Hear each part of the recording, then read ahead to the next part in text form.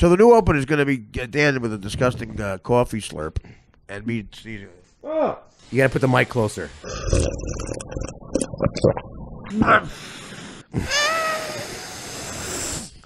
Yeah, eating this slice of pizza reminds me of fucking John. What's the guy's name running for president? I think Kasich. He's got this thing now in New York where he thinks he'll look like a normal person if he eats a lot, and he's eating at a pace where you're going, dude, you look very odd, like the equivalent, like Howard Dean, the equivalent of Howard Dean going, we're not going to stop there, Tom Parker.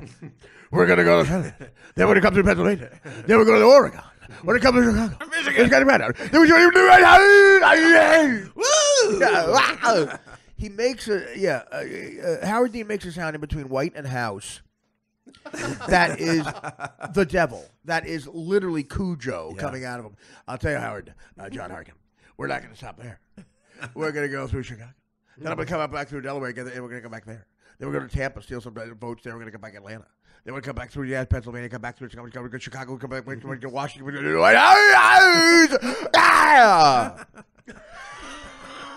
Okay. He literally lost a presidential campaign. Yeah, that's right. Because of a scream. Everyone thought he was nuts. He's a dick. He seems like one. And if you see the people in the background, that Harkin guy, all the people that introduce him, they're all smiling and clapping at the beginning of his speech. And then you slowly see them turn. Oh. To where, like you see years go by where you discover your son's a lunatic or something. God, I never saw that.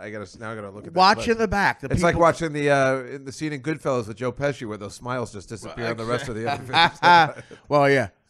Keep him here. Keep that motherfucker here.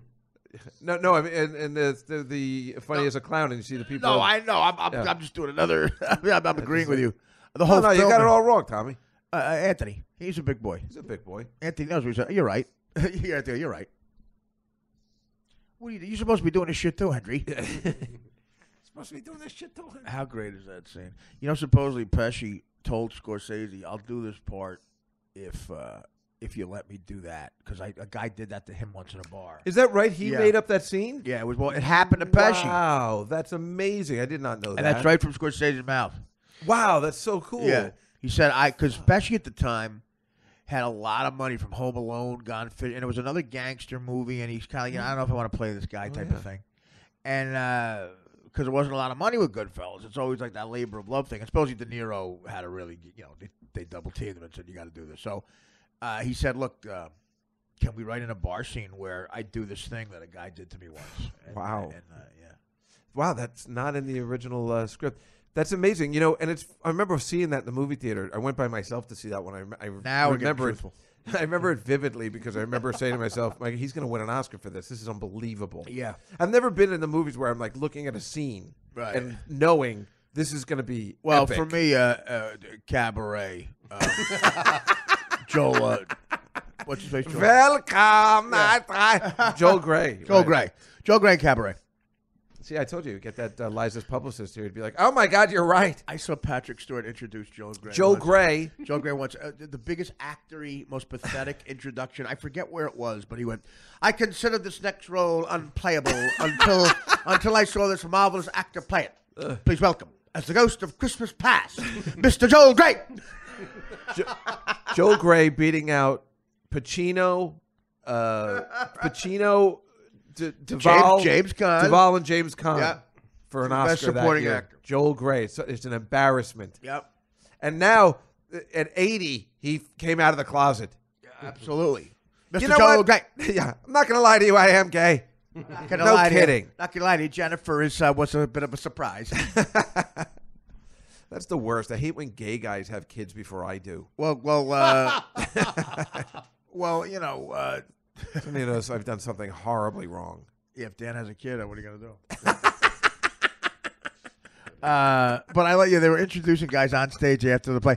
I considered this next role unplayable until I saw this marvelous actor play it. Please welcome, as the ghost of Christmas past, Mr. Joel Gray. The ghost of Christmas past. I've considered this role unplayable. Until now. Really? What's so difficult about that? Ebenezer, I've come from 1938. Remember you were a dick? Remember how you Jewed everybody down that year? Remember when he played that Chinese guy in that Remo Williams movie? Planet of the Apes? That was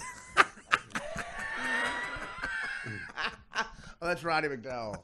I get them confused. What did he do? What did he do? He played some Chinese mystic Mafia guy, yeah. He did? Not Mafia. He played like a mystic guy to teach. Oh, you're right. You're right. He was like a Yoda. Mystic, He was like a Yoda. Mystic Pizza. Yeah. Called Remo Williams. Oh, Remo Williams with Fred Ward. Yeah, with Fred Ward. I love Fred Ward. He's great. Yeah, I like that movie a lot, but it's weird that they use Joe. I mean, nowadays, you'd never get away with that. Like, we'll make Joel Grey Chinese. Oh, I thought he. That's what he goes, you are number one jackass. No, I gay guy. He had to take out for Passover on that set. I'm secretly a Dakota. I homosexual. My dad always told me that was his claim. They went to school together. Yeah, I went to school with Joe Gray. You did? Yeah. He didn't have the naked pool, did he? No, that was in Marine Park, Brooklyn. No, everyone's clothed there. And to Madison High. Well, it was me, Joel Gray. You're me and JG, Joey. Hey, Joey, get over here. It's no wonder he had to wait till he was 80. I had to wait for the people in my neighborhood to die. I don't think they would have appreciated it. I guess I'm just different. Welcome, everyone. It's hilarious. To my cock. Come, everyone, to a... Yeah, what's that song? Think of it, the greatest day in his life is working with Liza Minnelli. Yeah. I knew I should have just come out then, but I just couldn't. Welcome, my friend, to a show that never ends. Come inside, come inside. That's too manly. So, I had a bunch of stuff on the debates, but then Dan starts talking. Again, Dan, I don't know why Dan, knowing what we bust his chops about, and he clearly gets upset. It's almost like because you weren't in here. It was just me and Dave talking. You know it could happen. I mean, he has these stories that are just, and he doesn't, he's so innocent. It's unbelievable. He's so innocent. He does everything. He does everything by the book and proper. Like we were walking in Hoboken, and I'm walking by a car that's backing out of a spot, and Dan just goes, "That car's coming." I go, "So he'll wait." I go, "No, it's not. We can't wait." I go, "Well, he's not gonna. Of course he'll wait. I'm just walking in front of the fucking car." And then Dan just takes his backpack and jogs around like Liza Minnelli, like around the car. He disappeared. I go, "Where are you?" He goes, "I'm just doing the right thing of me." People are texting. They're not paying attention. I don't want you to get hit. Who's texting? People in the car. The driver. I was watching them, Dan. They were the rear lights were on. The point is, you don't take risks that women don't take.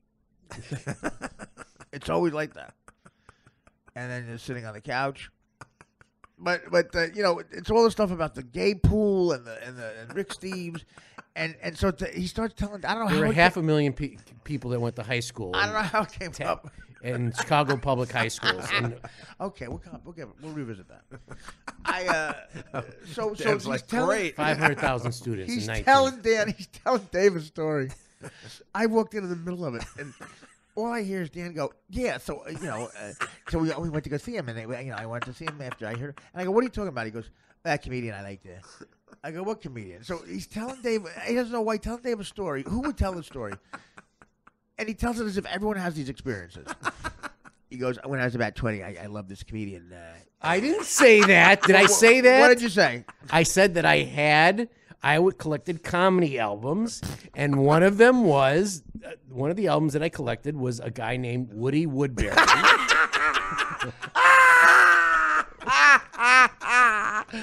And as we looked it up, Woody Woodbury. He was the first stand-up comedian ever to get a gold record. No, he wasn't. First comedian. No, he wasn't. First stand-up comedian. They're bullshitting you. The internet is bullshitting you. He was the first comedian to ever have the name Woody Woodbury. So what'd you say? So, God, he must be good. Let me go by myself. And then he was on a TV show, right? What was he on? No, he was in movies. He was in those beach movies. Beach movies. He was the basis for Barry Sobel's character. So basically, Dan, he wore a bathing suit in movies. Right? This guy named Woody Woodbury. So right there, I was jealous of him because he had a bathing suit. So Woody Woodbury is a comic that wore bathing suits. And you went to go see him. I collected comedy albums. You just said that. Okay. It's like the Valachi paper. So you see you're stammering like you're lying. Like You know what? I messed up. I meant Woody Allen, not Woody Woodbury. Yeah, right. Yeah, I'm sure Woody Allen was a lot of beach money. So listen, Frankie Avalon, I got the girls are coming. They kick sand in my face. That big Schwartz over there. The radio show that I worked on, we had to go down to Florida for spring training. We did the White Sox first, and then we did the Cubs second. And so a lot of heterosexual guys tear themselves away from a baseball game. So see a comic they know from. No. So we had You had the most manly thing ever. And you go, you know what? This is boring. Wait, I remember now why we had. There's a Woody Woodbury concert. I remember now why we had the day off. Dan, everything. We had a Friday. You're teeing them up. With we had Friday, Saturday, Sunday off. Right. Here's what happened. On the Thursday, the two guys that I worked with, Steve Dahl and Gary Meyer, we were broadcasting from the Yankees White Sox game in Florida. Right. And the Yankees hadn't moved to their new stadium yet. And Steve Dahl was a heavyset man. He fell through the floor and hurt his ankle. Right. So we got the next day off. So I'm driving around Florida. Right. And I see around Fort Lauderdale. Oh, wait, so your story is a fat guy fell through the floor and you had the day off. And so I'm driving around and I said, a fat guy I saw this comedian that I had his album. You saw him on the corner? At this club. Don't you picture there's a big sign for Woody Woodbury and the brakes just Woody Woodbury here in Tampa? Feet don't fail me now. This is a dream come true. Go ahead. So wait, I understand. So they canceled spring training because that guy fell. We didn't do the show on Friday because Steve fell through the floor. Okay. They canceled spring training. Woody Woodbury. This would have been major news. So cut to you. You take a car and just drive around. So we had a couple of days off. You never drive, Dan. I haven't seen you drive once. What are you talking about? You rented a car. This morning you said what a great driver I was. Wasn't there a game? No, I didn't. Yes, you did. About the snowstorm. When I drove through the snowstorm. I was being sarcastic. Okay. Dan, I was being sarcastic. But so wait a minute. So there weren't there games you could have gone to going on? I don't know if there was a game that day. You're not understanding. Woody Woodbury was they don't play. in Tampa. There was a game that day. It was spring training. Spring training. They don't play the same team again. Well, they play different. So teams what were you supposed to do that day? Just a show about nothing. We were going to do a show. We were going to do a show. I think we're supposed to do 2 shows from the Yankees. Were you covering the Woody Woodbury concert? Nothing like the lies. As you keep asking, the lies get more and more. It's not like Woody Woodbury plays like 4 times a year. He's there like once a year, Artie. Don't you get it? Yeah. The Cubs have won more in the last century than Woody Woodbury. So go ahead, Dan. This is great. So you see Woody Woodbury? I was driving around Florida, Fort Lauderdale area, and I see Woody Woodbury. What was your goal? Just to drive around Florida? No, to go to the beach or something. Well, why did you go to the beach? Because I saw that this... Wait. The show was in between your hotel and the beach? The Woody Woodbury show was in between your hotel? No, I was driving around. I figured I'd do something instead of sitting in my hotel room. You said the beach. I had nothing to do. Right. So what happened to the beach? There was nobody else? The only guy you knew fell through the floor? Where was Gary? Where were the other people? I don't know what Gary was doing. I just spend 24/7 with those guys. I wanted to do something different. Right. I guarantee I know what the other guys weren't doing, seeing Woody Woodbury. Yeah. So you're driving to the beach, or you're just what else? The beach was one option. I was driving around the Fort Lauderdale area. I wanted to see it. I'd never been to Florida. Right. But you heard the pickings were good. So you go there. How much money do you have on you? Not much. Right. He was in Fort Lauderdale, not Tampa. Yeah. So the Yankees weren't in Tampa yet. Yeah, so you're in Fort Lauderdale. That's even better. And how much money you got in your pocket? Oh, probably $40. You got tight jeans on? What were you wearing? I'm serious. I don't know. Were you wearing a bathing suit? No. Well, you go to the beach in jeans? He's not wearing a bathing suit. But wait, he's going to the beach, Dan. What, did you have a change of clothes for the beach? I don't remember. Well, why? Well, no, I wasn't going to go in the ocean. You're going to go on the beach in jeans? I was just probably going to go sit there and listen to music or something. I know I had a little Rockman or whatever we had back then. 1980? Nothing. There was nothing invented. No, we didn't. Didn't Sony make the walk? When did Sony make the Walkman? 1985. No, I think it was earlier. We had it in 1985. high I was in high school. 1985. No. It wasn't 1980. There was a. You're gonna sit in your Walkman fully clothed thing. jeans. I mean, that looks like a pedophile. Well, you know he doesn't know how to go to the beach in a bathing suit. Well, did you have headsets on? Yeah, sure. So you had headsets? You look like Steve Cartman. Bartman. Steve Bartman on the bench. Like, that's an odd looking. But you have a fleece on? No. What shirt were you wearing? He was wearing a. We You were know, guys, I'm going to do it. It was probably that we wearing a short sleeve shirt? terry. pancakes. It was the terry cloth type. Oh, I had those. I Yeah. still do. What terry I cloth? wore The one ones about that 5 years stretch? ago. My sister told me to take it off. I look like a porn director. The ones that stretch, so you can tie up someone with it. I love those terry cloth shirts. So now wait a minute. So you have them. a backpack like you always have, right? Yes, I had a backpack. Right. What's in the backpack? Rope, chlorophyll. What's in the backpack? Maybe it was a Woody Woodbury album. So to get, what- so I could get it autographed. How long after you leave the hotel do you see Woody Woodbury? Do you see the advertisement? Is it on a bench you see? He's not on a billboard. No, it was on the marquee of the bar. Oh, a bar he was playing at. Yeah, What was the name of the bar? I don't remember. Okay. So Ramrod. Waiting. I couldn't think of one. Okay. Splash. So you drive by a bar and you're driving around Florida and you Right. go, there's a dark bar. I'll go in there instead of driving around Florida. Company. No, I said there's. I wonder if it's the same Woody Woodbury that Oh, was. Dan, there's on another the- guy with that. I didn't know that. Well, Dan, You there's not couldn't another Google guy. it those days. Dan, there's not another guy with that. So I name. pull into the place and you see his promo picture on there. It's the same guy. I wonder if it's the same Woody Woodbury. Did you pull it? Now, at what point did you pull out?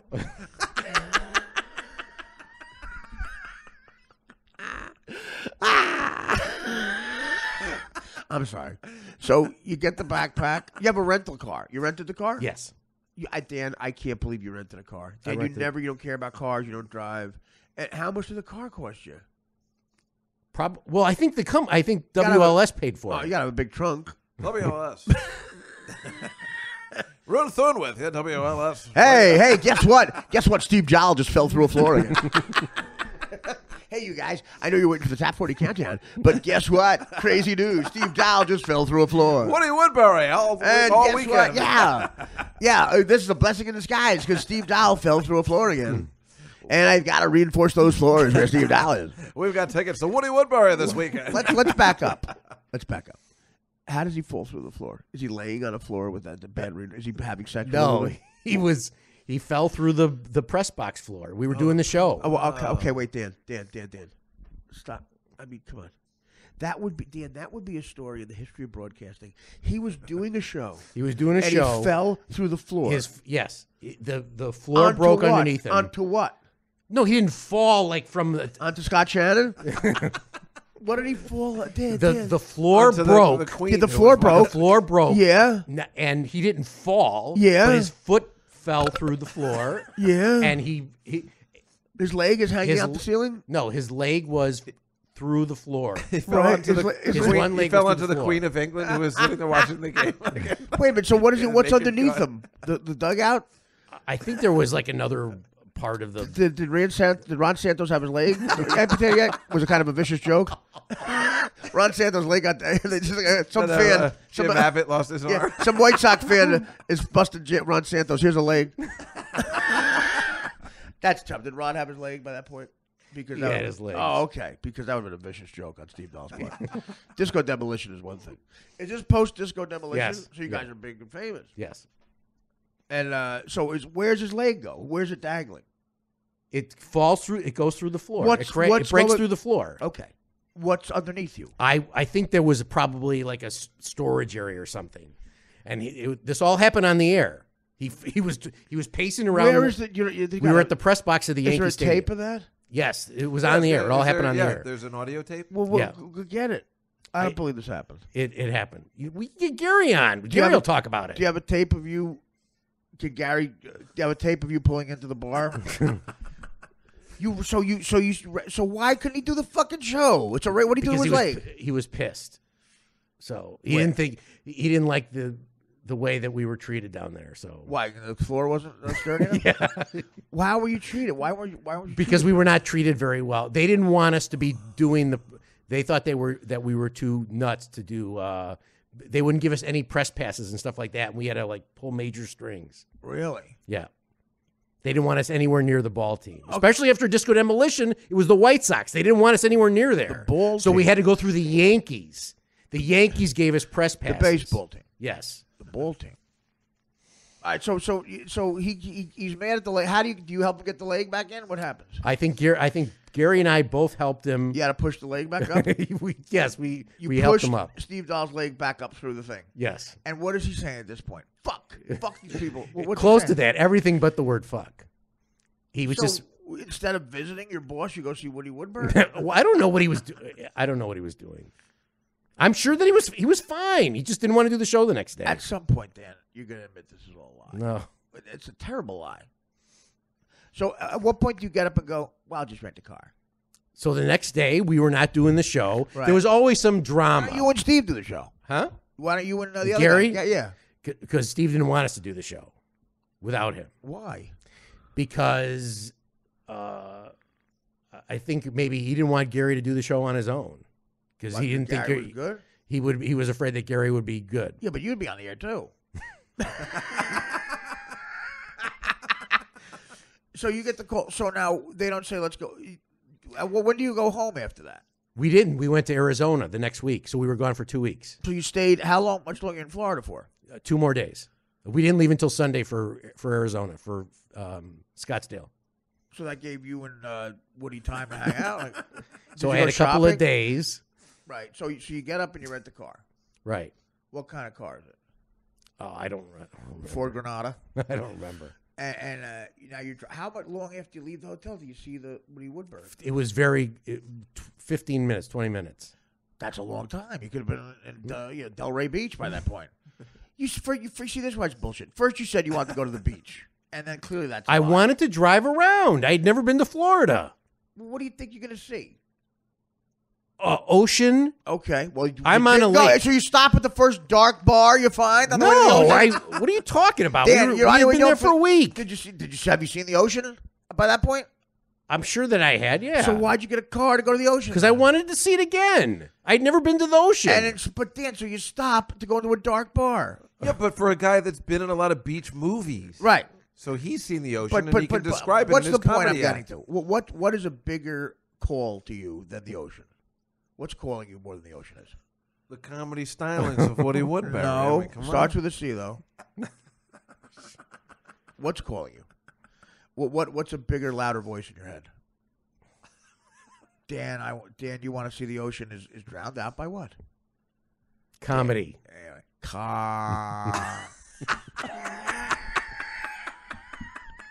Blend it out with me. So, comedy from Woody Woodburn?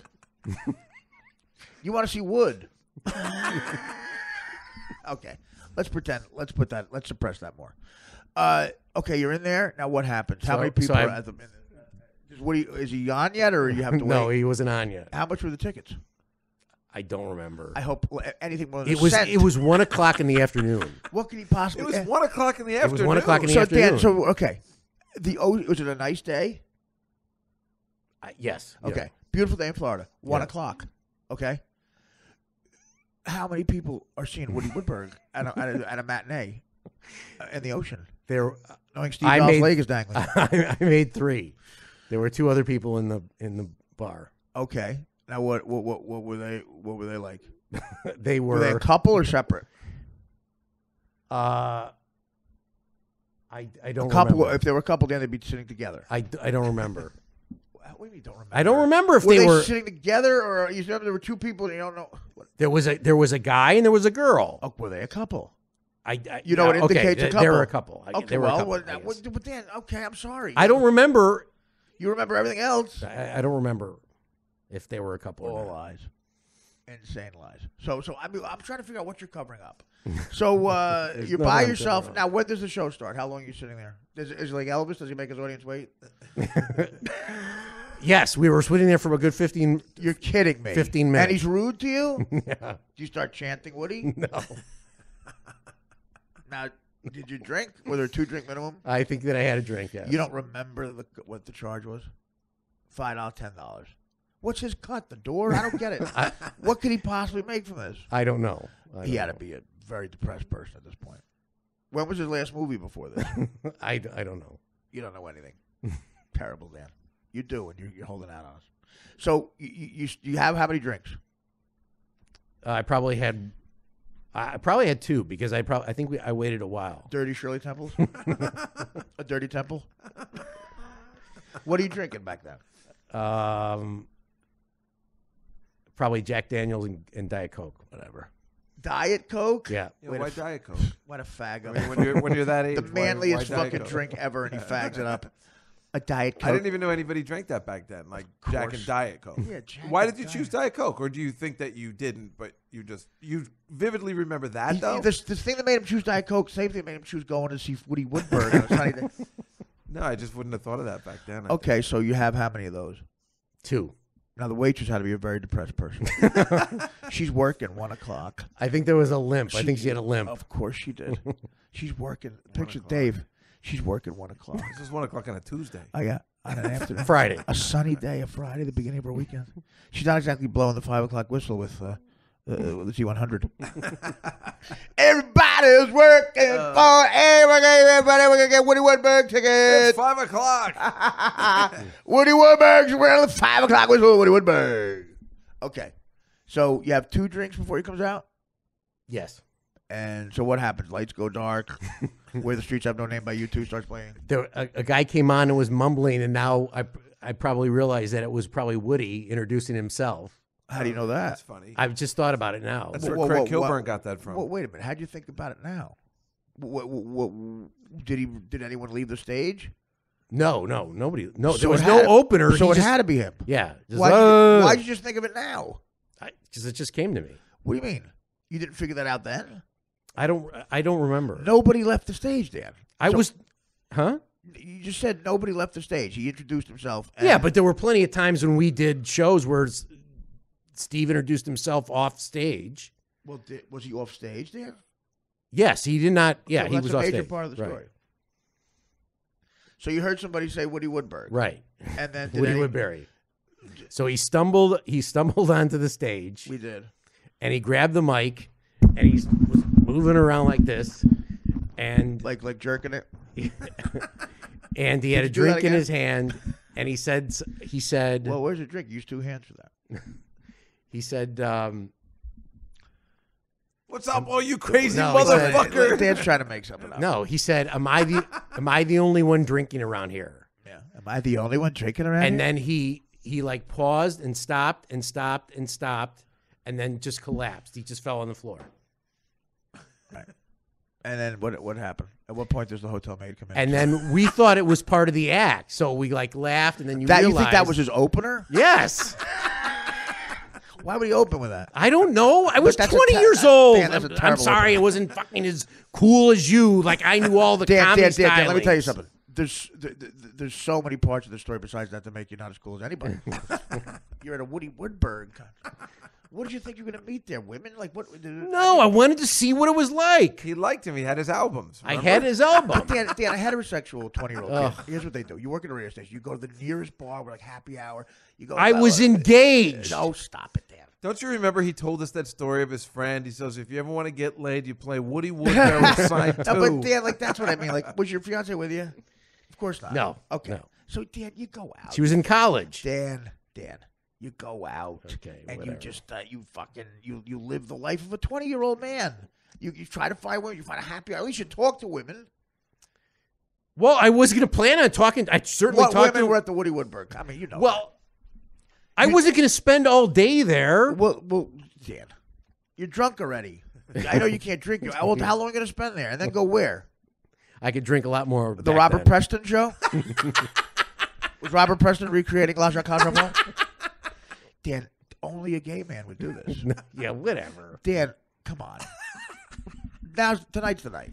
If I went to go see fucking Tommy Toon. No. Well, I you could- essentially did of the sea. Tommy Toon of the sea. He's the Tommy Toon of the sea.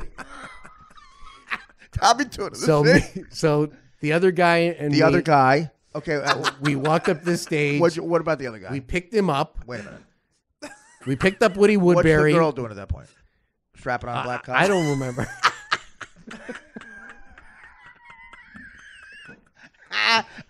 Fell for it again, Roy. And the way she's going, it's going to get funny. Dan, tonight's the night. Do you want me to play a little song, Brian McKnight or something? You have something to tell us, right? God made you tell Dave that story, and he made me come in early and hear it. A 20-year-old guy, Dan. That's such a disappointing story. You go because out, I wanted to see a comedian. Dan, you're on a radio show. You're 20. You had the great luck of your enormous boss fell through the floor. Such bullshit. Such bullshit. And a fiance. Who's this fiance you had? Who is your fiance? We talked about her the other day. What, the one you know from the third grade? Yes. Oh, from high school. His third we were engaged. Hello, Frisco. Whatever. What grade you get engaged in? We got engaged with her third year in college. When he was 15 in the pool. She was like, hello. Dan. We didn't go to the same high school. You never had intercourse with her. Yeah. And again, you're making me the asshole here, dude. Because if it's like a high pitched mic situation, you let me do this, and then one day you come out because you want sympathy, and I'm the asshole, and you're gonna get all the gay community. I have to go apologize, and I know what it's like. How about that day? You get all the gay community to go. How about that day he bashed you about Woody Woodstein? I felt so bad for Dan. Okay.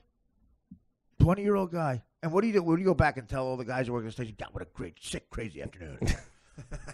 What'd you guys do? What was a fucking happy hour over at the fucking... Yeah, man, these chicks were crazy. We're doing shots off her ass and everything. What'd you do then? We helped Woody Woodberg get to the hospital.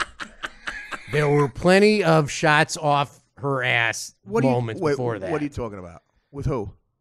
Huh? With who? Shots off who's ass? With women. What do you, Dan, here's where he compensates. Yeah, no, I don't have to fucking compensate. Dan, wait, so by 20 years old, you had all that out of your system? I had a lot. Boy, I'll tell you, Art, I don't know about you, but I had my share. My quota of shots over chicks' ass, but we're done by the time I was 20. I said, guys, I'm 20. I've done this. It's time for me it's time to reap, time to sow. You guys do that. I'm going to go see a gay comedian. He's not gay. Just like you're not. He's not gay. What you and that guy did that to a not gay guy? That's terrible. When you made eye contact with the guy helping him, didn't you think this guy must be thinking, why is he here? And you're thinking, why am I here? Why is he? Why are we all here? Right? Yes. Aren't you suspicious of a man who's at 1 o'clock at that show? Well, I didn't think there were. When I walked in, I didn't think there were going to be two people in there. Dan, it's odd. You figure that, Fort Lauderdale is an older audience, and maybe they... No. It was the king of spring break at that point. Yeah. Dan, like yards from you, there was a spring break party with like real fucking sex. And you had the system. To do different things, and I don't like to be around crowds. Okay. Well, apparently you did because you had a ton of times with the shots off the ass alone in a room. Everything contradicts itself. I've just been doing some research, and Woody Woodbury was Kennedy's favorite comedian. It was Vaughn Meter, not Woody Woodbury. Oh, sorry, I get the mixed up. Vaughn Meter. So Dan, again, you don't like crowds, but you've had a bunch of shots off the ass. Name 2 times you did a shot off an ass. I did one at the lot worse. I'm not going to talk about it. I don't want to talk about it. So you had your fill. Dan. Just please admit it. You're a worse liar than the Clintons. You don't have to be gay in the story because you're probably not gay. But I'm just saying, why are you lying about the rest of the story? It's odd. What do you tell other people you did that afternoon when they ask you what you do with the day off? Because, do you high five guys and go, hey, man, we had that great day off because you fell through the roof? And what do you say to people? About what? About what'd you do today? We had a day off. Everyone's probably asking. Well, I talked about it on Monday. I talked about when we got to Arizona. I told the story about Woody Woodbury. And they thought that was not an abnormal story. Sure, Steve did. So why are you mad at me for doing it? I'm not mad at you. Well, you clearly look mad. Huh? It was good mad. radio back in 1980, and it's good radio now. It's not even good radio. It's beyond it. This is so fascinating.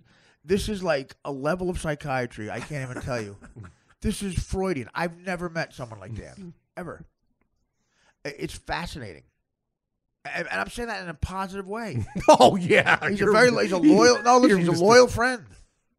He is. He's very loyal. But I think there's something. He's so afraid of something. There's nothing. I think it's his dad's will, as in getting cut out. Does your father know about that story? No, of course not. No, because you're in the will. So where do you bring Flimsy Woody? Where do you bring his body? We put him back on. Where do you bring his bloody body? There was a chair right next to the stage, and we put the chair up. There was a chair in the audience? There was a bunch of chairs right in front of the stage. We put the chair up on the stage. We plopped them in the chair, and we left. I didn't even ask for my money back. Come on. And what'd you say to the other guy? Did the guy? Did the girl join you, or did the girl in the audience? I don't remember what they did. So So did she join her? No, it was just me and the other guy. So they could have been a couple. She left. That's rude. No, she stayed. She was there. We were all kind of shocked that he passed out. Well, of course, Dan. It's a comic you're seeing who passed out during his first joke, according to you. He didn't get a joke out. Well, you said that you thought that was his first. I don't think there was a cover, so maybe that's why I just left. Passing out for 20 minutes was his first joke. Then they put him on the chair, and then you heard the music go. Take motherfucking people. No motherfucking way. Okay, I never do this because Twitter is a crazy land of gutter snipes. I'm encouraging feedback on this. Oh, I want to know what you people think about this. I want to know if you people think I'm safe.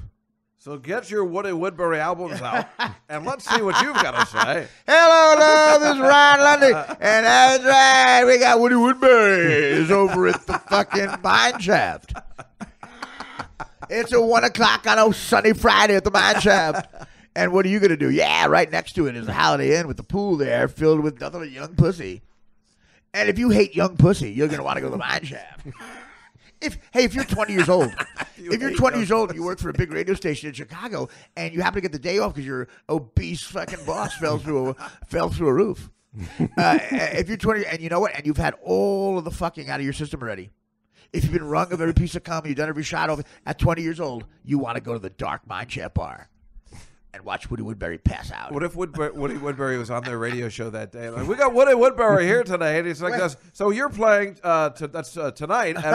Wait, is that a misprint? 1 o'clock? No, it is not a misprint. It is 1 o'clock in the afternoon, yes. The next day, got some terrible news about Woody Woodbury. Our condolences. Our condolences go out to the people. Apparently, but guess who was right on the spot? While the rest of you assholes were partying. While the rest of you guys are doing shots of young pussy's asses. Guess what moral guy who works for us was doing? He could have gone there, but he didn't. He did a shot off a chick's stomach once, and he can't even tell us about it. It was that shameful. He has a problem telling the heterosexual stories. So he basically goes in the mine shaft, and he was right place, right time. Because Woody Woodbury decided it was time to check out. Check out of the hotel known as Comedy. And there was another guy in the audience who happened to be there. We don't know his story. Apparently the CIA has been asking questions about him. And the woman in the audience apparently is always there. She hasn't left for 3 years. There's always a woman there. And, the waitress. Tough story there. But Dan springs into action and gives mouth-to-mouth resuscitation to Woody Woodbury. And then apparently Dan stopped by Woody Woodbury's hotel today, and he was, even though he was conscious, attempted to give him mouth-to-mouth resuscitation. What was the show with the paramedics? Emergency one. Emergency. Yeah, I was like a paramedic on the spot. Yeah, with pink trucks. 1 out of 12. 1 out of 12. Dan, see the gay man. Breathe life into his body. That's right. So how about a hand for Dan while you were partying? Did you do the show the next day? The radio show? No, Saturday and Sunday. It was Saturday. That was a Friday. Saturday. We had Saturday in Florida, and then Sunday we left for Cubs spring training in Arizona. Why? I thought maybe you would have had him as a guest on the show. My favorite comedian is playing here. Let's have him as a guest. Guess who's got some gay comedian stank on the download? So what kind of comedy do you do? Like, what's your material? It's like, my first joke. I picture young Dan Filata going, "Oh my God, we've got to get him on the chair." Hey, you're 20 years old. Why are you here? I don't know. I'm a fan of comedy. What? Oh, yeah, I'm a fan of whatever. Now, what do you like the White Sox, don't you? I mean, that's what we're all here. I like baseball, but I don't know. The White Sox are from Chicago, right? How about me? Dan just told me if that. I'd seen Paul Lynn, maybe I could see you. Dan just told me that the White Sox made a homer. Hey, everybody, our old Dan Filata got in some mind shaft action. So, Woody, tell us, what's it like working with Annette? Wonderful. Big That's titties. That's right. Big titties. Did you see the black porn star based on Annette Cunicello? Her and Nick Thune. Annette Cunicello next. Not Cunicello, because she's the black porn star based on. She's in the Black Beach movies. She's in the Black Beach movies. The Black Beach movies.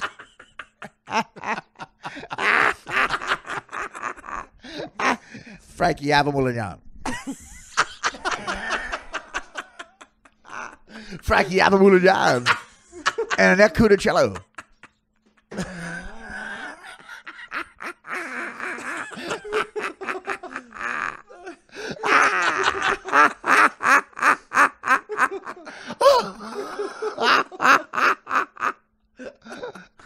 Beach Ghetto Boys. Beach Boys in the Hood. Wouldn't it be nice if we shot you? Doesn't that Cunicello and Frankie Mulligan? Frankie Avalon.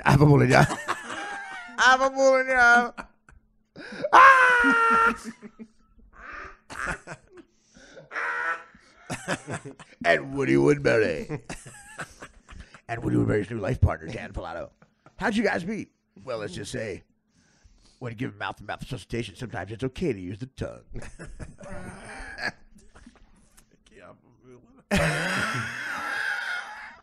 Imagine like I can't even pronounce that. Do it again. Frank Avalon. It's saying Worcestershire Shosh. That's tough. How about Frank Avalon? I can't even say it.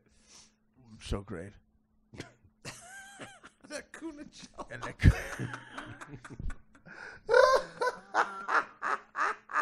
And that too soon a cello. And that Nick Thunicello. Nick Thunicello.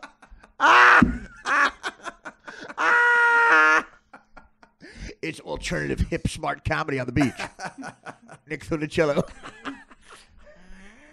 If you want your beach comedy to be smart and talk about politics and call Trump Hitler, like that, because that's so brave.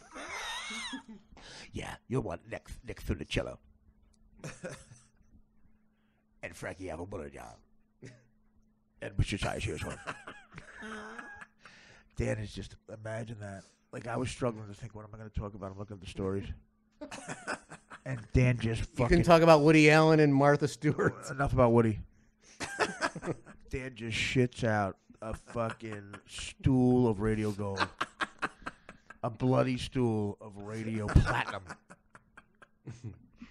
How come I didn't know the Woody Woodberg story? Woody Woodbury. Yeah, I'm sorry. How did you not know he was one of his favorite comics? That he wasn't one of my favorites. You said he had his album. I had. I'm trying to think. I'm trying to think. If I had the day off at 20 years old on a sunny Friday in Fort Lauderdale. I'm trying to think what would have taken me away from going to a happy hour with broads. I'm trying to think what would have taken me away. What act would have to be at the Mine Shaft? At 1 o'clock in the it would have to be Springsteen doing all of his first 3 albums. No, even then I'd go, Bruce, you want to just leave and just go to the happy hour? You do Gary Valentine, maybe. It would have to be Nick Thune's first album. It'd have to be Sharon Houston opening for Nick Thune. Sharon Houston. Yeah, but it was a sparse crowd, so Nick wasn't getting the response he's used to.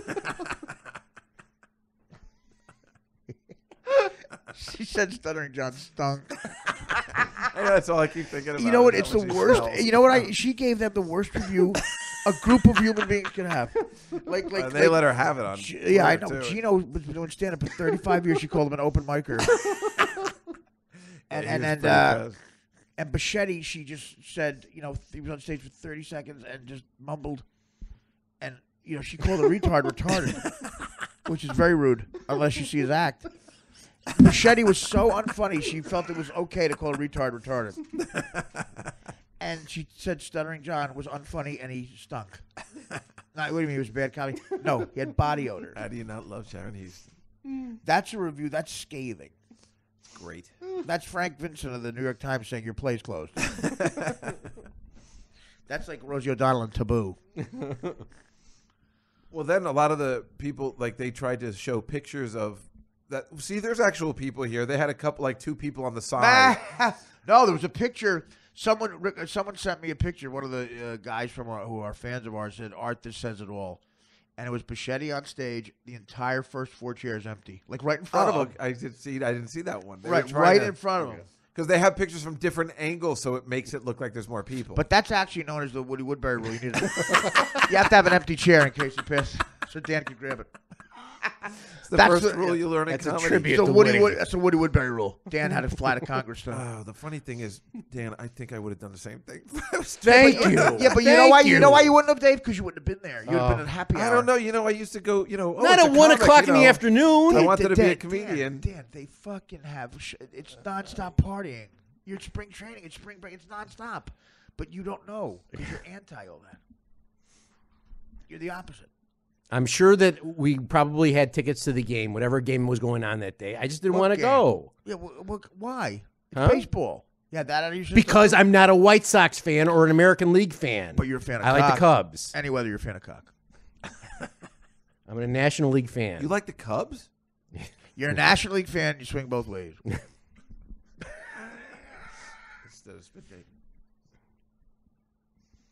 Thank you, Dave. Thank you for admitting that. Admitting what? That he would have gone. I probably would. What about Sunday, my architect? Let me tell you something.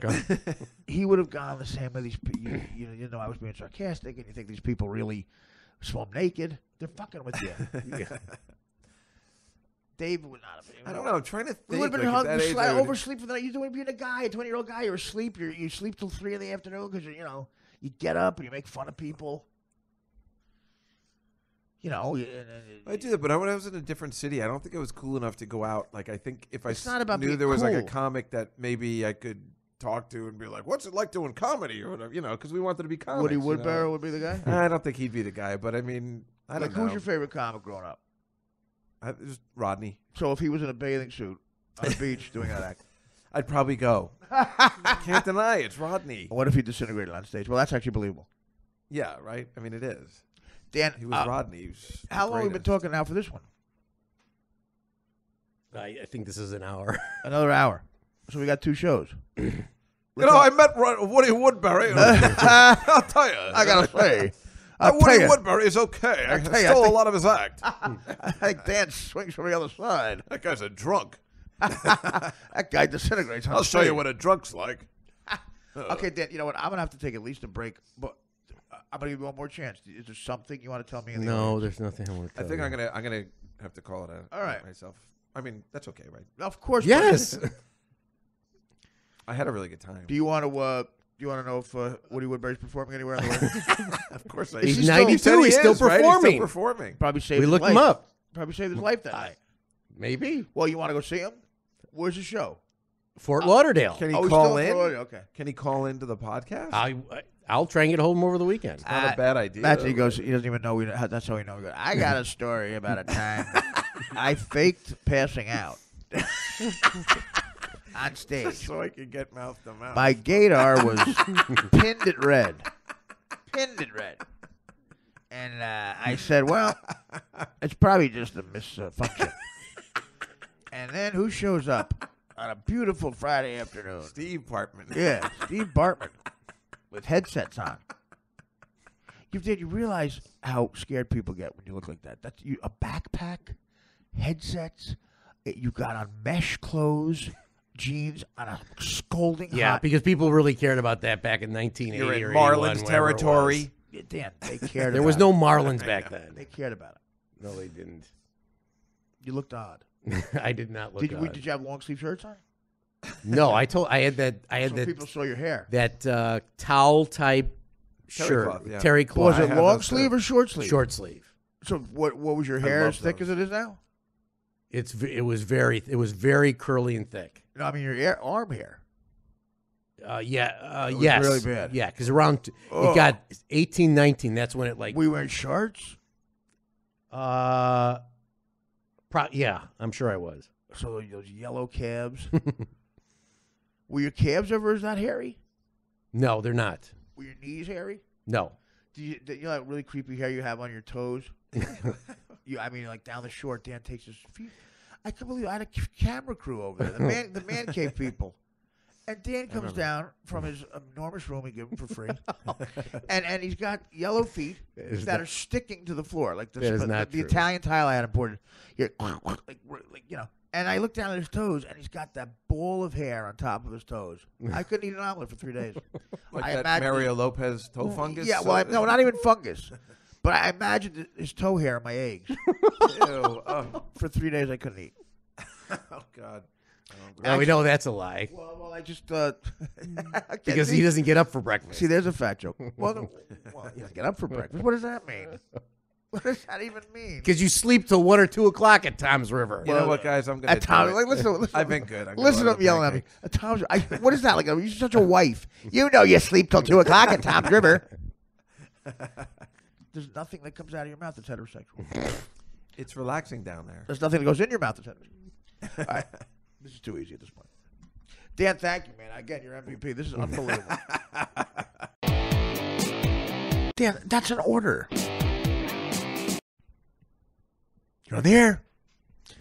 Dan with the very anxious point.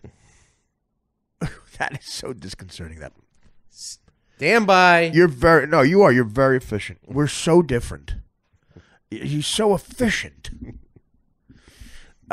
He just, he lives life right. You know what I mean? It's like Dan's one of these guys where if you, like, he's like to the government, get look at my shit.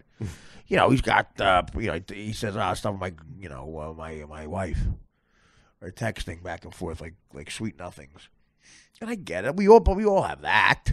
FYI, I took you to lunch 40 times. We talked about business last year, just so you know. 40. No, you didn't. No, you didn't. 40 times. Just in case the IRS asks. Oh, I'm sorry. I'm sorry. I thought that was a real number. Because we got into a fight the other day, and Dan goes, I bought you plenty of lunches. It's like not even one. I can't remember. Oh. I can't remember one. I mean, honestly, I should buy you lunch, but we have a good deal going on here. You earn your keep. Thank you. You produce the show amazingly, and there's always hot towels. And Dan does a thing with meatballs. We get DirecTV, man. I mean DirecTV. Jesus Christ. Fresh Direct. There's a sketch. Fresh Direct TV. Ken Cole brings over a salad. Hi, it's Fresh Direct TV. It's Fresh Direct TV. And yes, Chris Long has been in charge. They took him off Audience Network.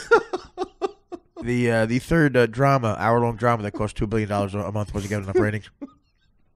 Remember those dramas? Those dramas Chris Long would say. Like Shane would go and say, "We have to promote this." Promote what? It's the Audience Network. It's really big. What's big? It's Chris Long's baby. What? It's a drama. It's a drama. What did they have on it? It was like that one with the chick who Buscetti thought liked them. Sandy Newton. What was that show? Sandy Newton. What did they buy her? Sandy Newton. It sounds like a gay guy saying Sandy Newton. It's Sandy Newton. It's Nick Thune. It's Nick Thune. What was that? Oh my God! I can't remember. It was. I think here's what I think. The Audience Network is probably a money laundering thing. Oh. You know what I mean? Like it wasn't supposed to make money.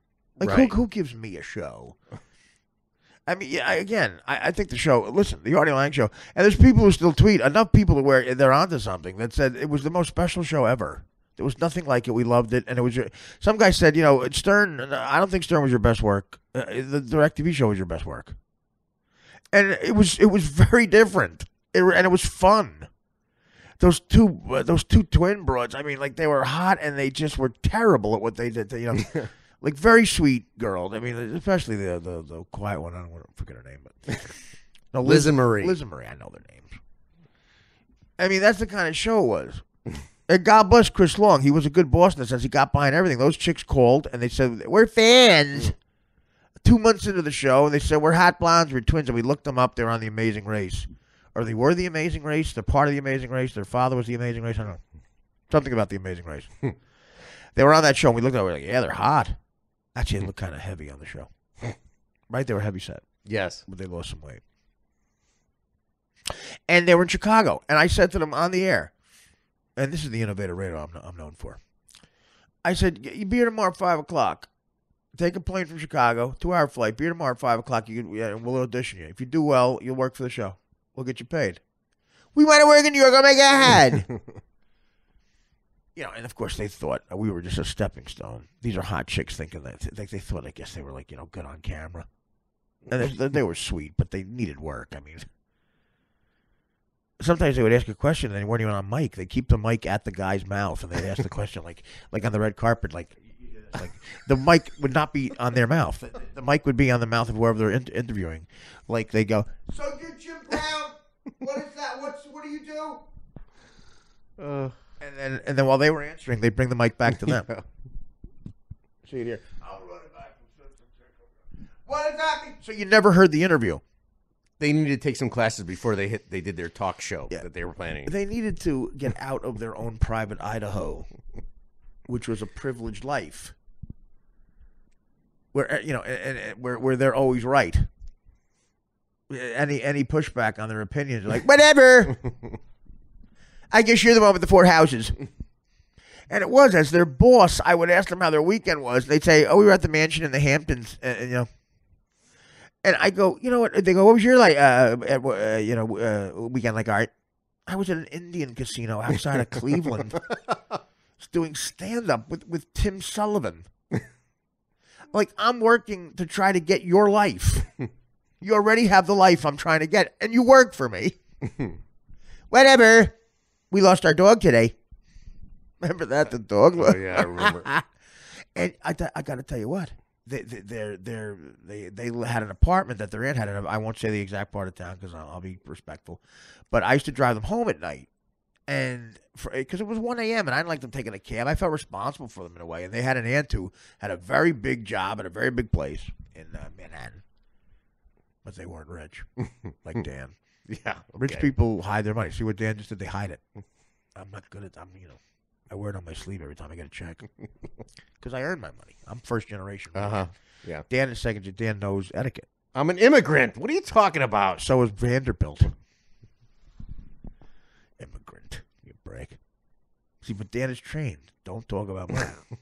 It's like the mafia. You don't say you're in it. Dan has been trained. Mm-hmm. He's first generation wealth.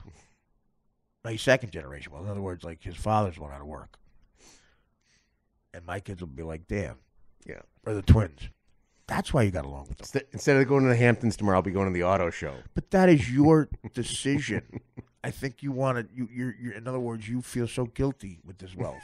No. You do, because you see someone like me has to work harder, and I'm smarter and I'm more talented, and I deserve it more because I've had it harder in life. You've been given things. Yeah. And you were given things. Yeah. And a car you were given. A Pontiac Ventura for 1 year. Don't quantify.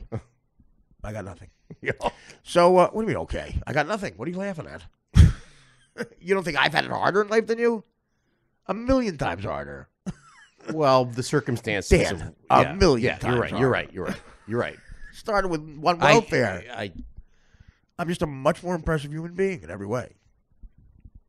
I am. I mean, I'm a junkie. That's my problem. That's my cross to bear. But in every other way, I'm more impressive. I mean, you're pushing back on that. But no, I didn't say anything. Okay, well, just admit it. I admit it. Admit that's why you hate me. I do not hate you. You've had a much harder life, right? Well, and I can't imagine. I think that I would probably handle it. Well, no, you wouldn't be a junkie. You know, I don't. You don't know that. I'm a drug addict. You don't know that. You're not an addict. I know. I can tell you, you're not. You're an efficient person. You would handle it. I mean, you never would have made the money I made. Once you hit the lottery, but dude, you're gonna make more money than me in one check when somebody dies. And I think Dan looks at me and goes, you know, this guy is pissing me off because he's such an impressive person. And you know, I started out as a rich kid with opportunity, and you know, it makes me mad. There's anger. And you know, and he bonds with the people like the twins. Now the twins, at least Dan, you know, he overcomes. Like he's so modest that he lives the life of a poor person. He pretends. He doesn't go to the Hamptons or anything like that. And I applaud you for that. I do. You're like Springsteen's kid who wants to be a fireman. You know, very impressive. You don't take the wealth.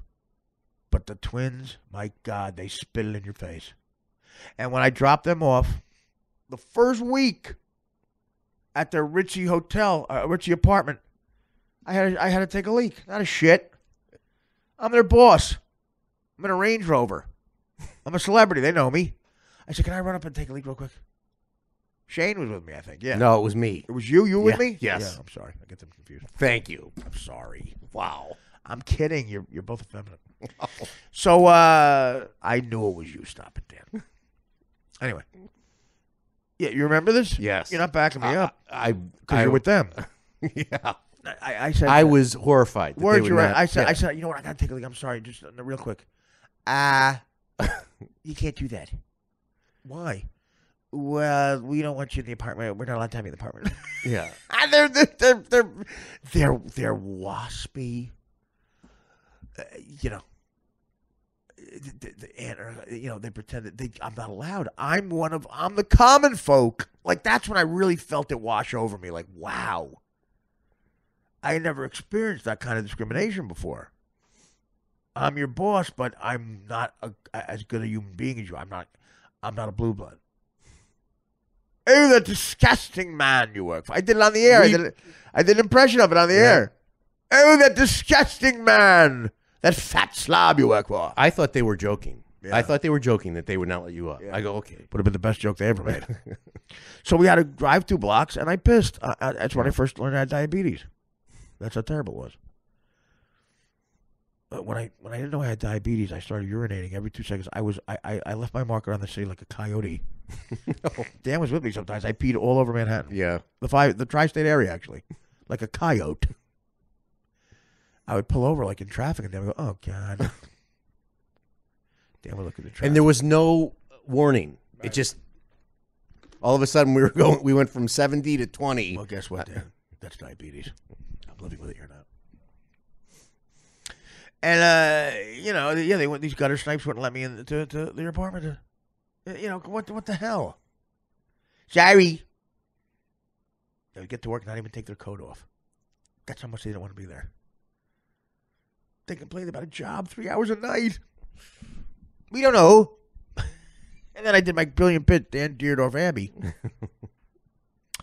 Deerdorf Abbey. Dan Deerdorf is Dear Abbey. I mean, where's the Peabody? Listen, superb defense. This is Dan Deerdorf. This is Deerdorf Abbey. The first letter comes from Liz in Chicago. And Chicago had a superb defense. Mike Singletary, let me tell you something. Mike Singletary hits Mark Bavaro. Mark Bavaro doesn't know where he is. Joe Montana, the 49ers. This is just absolutely. Okay, here's the first letter from Deerdorf Abbey. Deerdorf Abbey, this is Chad in North Carolina. I'm a transsexual. There's no bathroom for me. And Bruce Springsteen's about to do a concert. Can you call Bruce and say, don't do a concert. Well, I'm not a guy. I love Bruce's music, but I'm not a gutter snipe liberal. Like I'm not a showbiz liberal. You know what I mean? You were born with a cock. Why don't you use it? Use the cock. Urinate out your, you know. I can't get behind you. Oh, well, pants hurts the words. Listen, Chad. You know. First of all the transsexuals I always see at a Bruce concert. Now they have a bathroom to go to. Yeah. Oh. Yeah. I always see every Bruce concert. You see a transsexual yelling out "Sing Backstreets." Yeah. They finally have a bathroom to fuck in. But I mean, I just don't get it. And then I said, fuck it, but thank God I got tickets for Bryan Adams in Houston. And then what happened? I go to Bryan Adams. He's not playing either. Why? Because the guy who changed his cock to a pussy wants a bathroom. Bruce Jenner's got to fucking play. He needs a place to hike his skirt up and shit. This is crazy.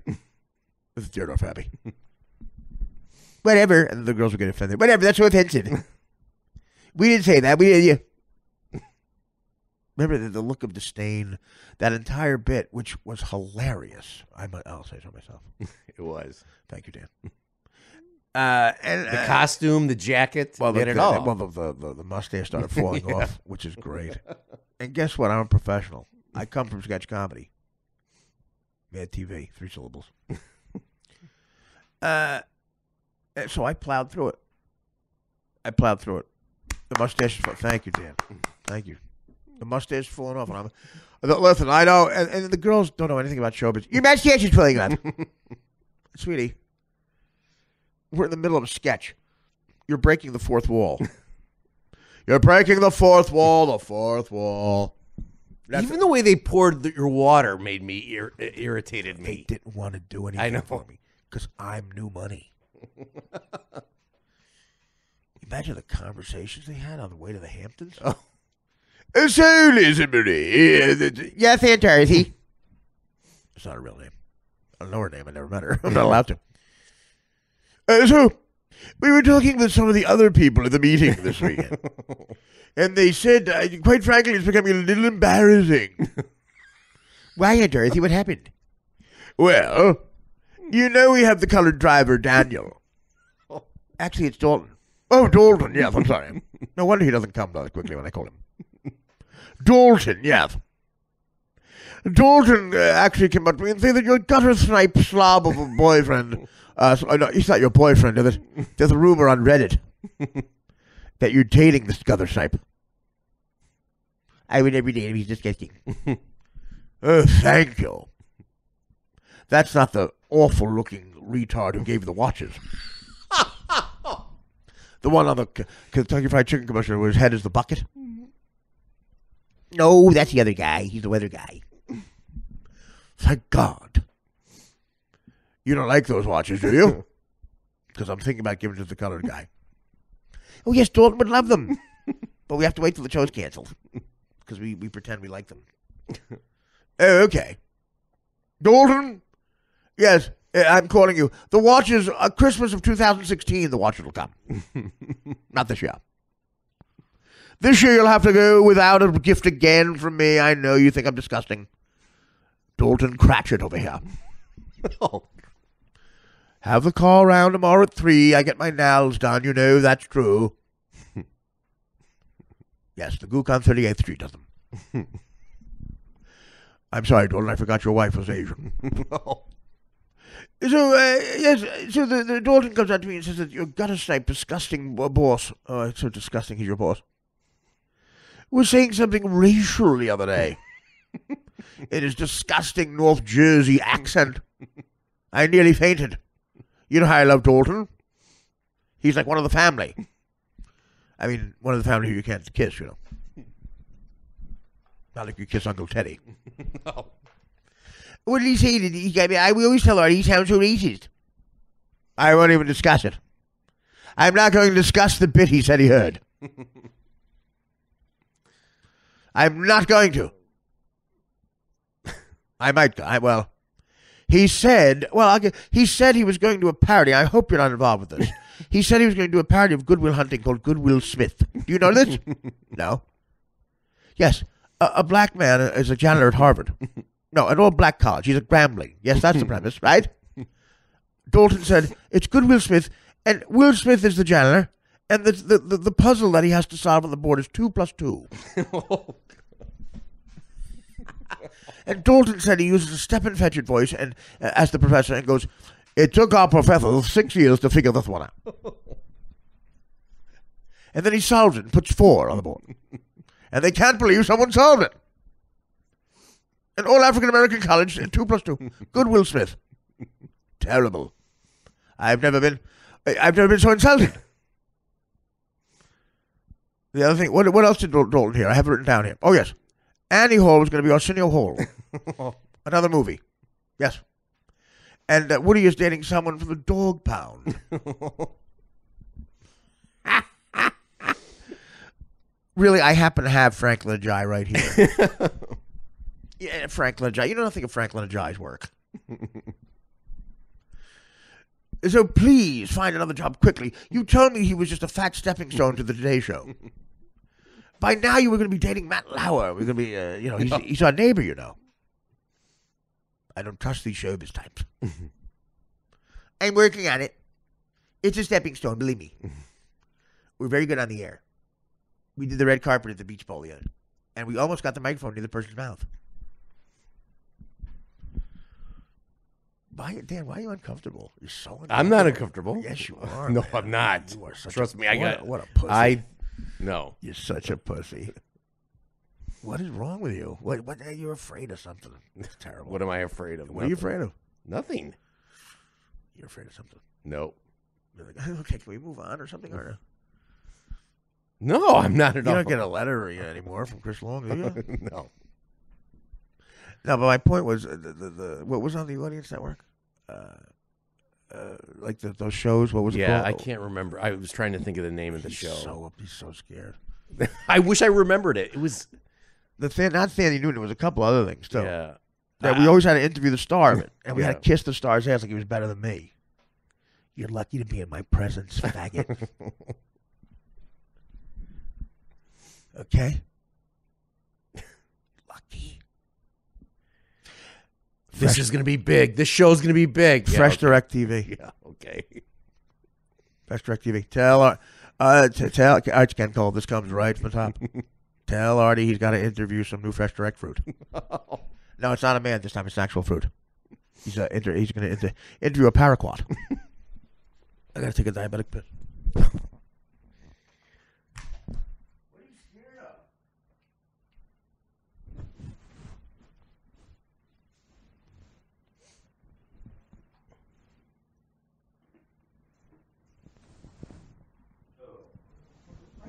Shit, I got it.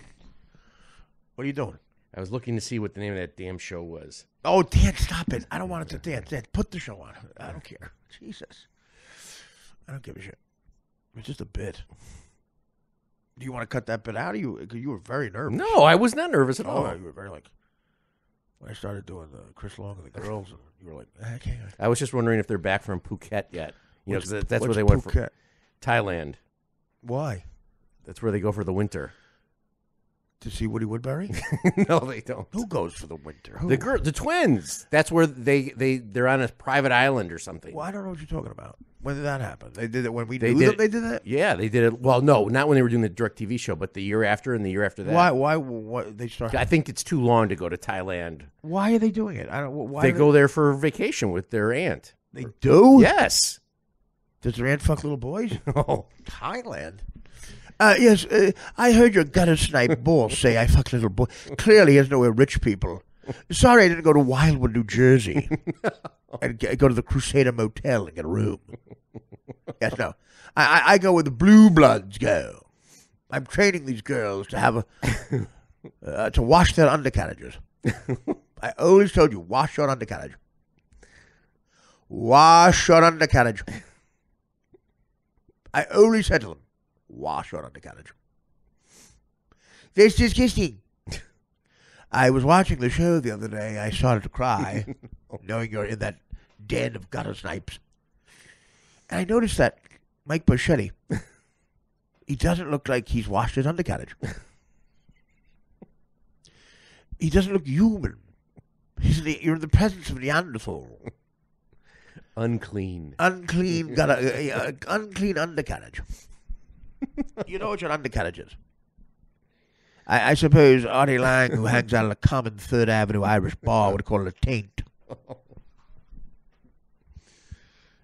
Dalton, what do you college call it? Your cunt. Oh, Dalton, I'm sorry. I'm sorry about colored. I'm living in the year before life. My only connection to the hip new world are my lovely nieces. Oh man, that's pathetic. Yes, we always do an update for you, like we do with Artie on the show. We did the remember we gave them assignments that they never did. They wanted to do we'll do the pop culture. We'll do the pop culture minute every night. I'm like, go ahead. They never did it. Or the Olympics. All right, what do you mean the Olympics? Oh, they were going to cover the Olympics. Yeah, they were going to cover the Olympics. Well, the bigger thing was the pop culture thing. That was right up there. They go, well, we want to work. Well, you want a segment on the show?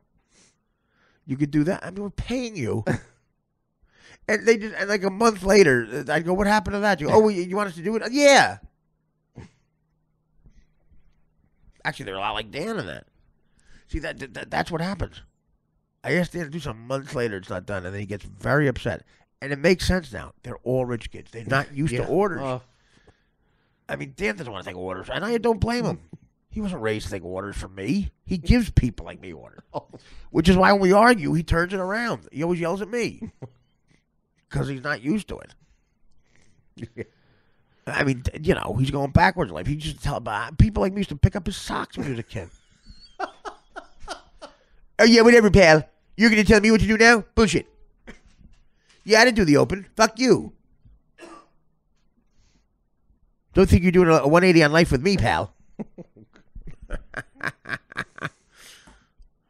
Yeah, so Fresh Direct TV is now the new Chris Long project. But, no, everything else was a money laundering thing for the jewel of the network, the Dan Patrick Show. That was the moneymaker. And it deserved it. The first year we go to the Super Bowl in Indianapolis, and we're just trying to do our own thing. They gave us the corner of a sports bar, and I'll tell you, Chris Long didn't even know what was going on because we went out the first night and we had a big dinner and we went out, hanging afterwards. And we said, "We'll show you where we do the show. We'll go to the sports bar." He wanted to see it, and he saw it for the first time after we did 2 shows. He goes, "Oh, we got to change this. We got a new mic in here." The mic didn't work. Nothing. Oh, man. Literally, Danny was producing the show the second night. They wouldn't give up the table because they didn't want to give up the food money. They didn't want to give up the food money. Danny, 30 seconds before we went live on the radio, a waitress with an attitude picked up a finished plate of potato skins. An appetizer, potato skins with cream, sour cream. I totally forgot. Right? Okay, with napkins, they were done.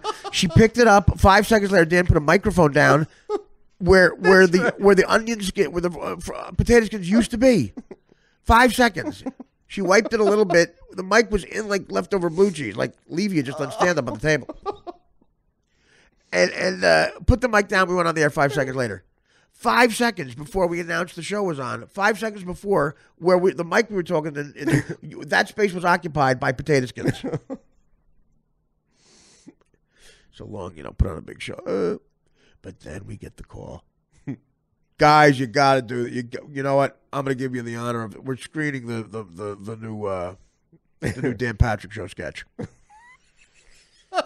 They get a budget of $100,000 or something, $150,000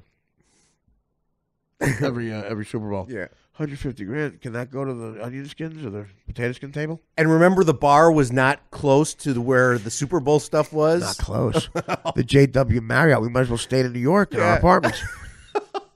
And Dan was in the La Quinta Inn at the airport. That's right. An hour and a half away. Yeah, and they didn't tell him it was O'Hare Airport. Poor Dan. Nick wouldn't let him in his room, so I my cousin Jeff was coming, so I got a room with 2 beds, and Dan put all the equipment in the room so you didn't have to make 2 trips.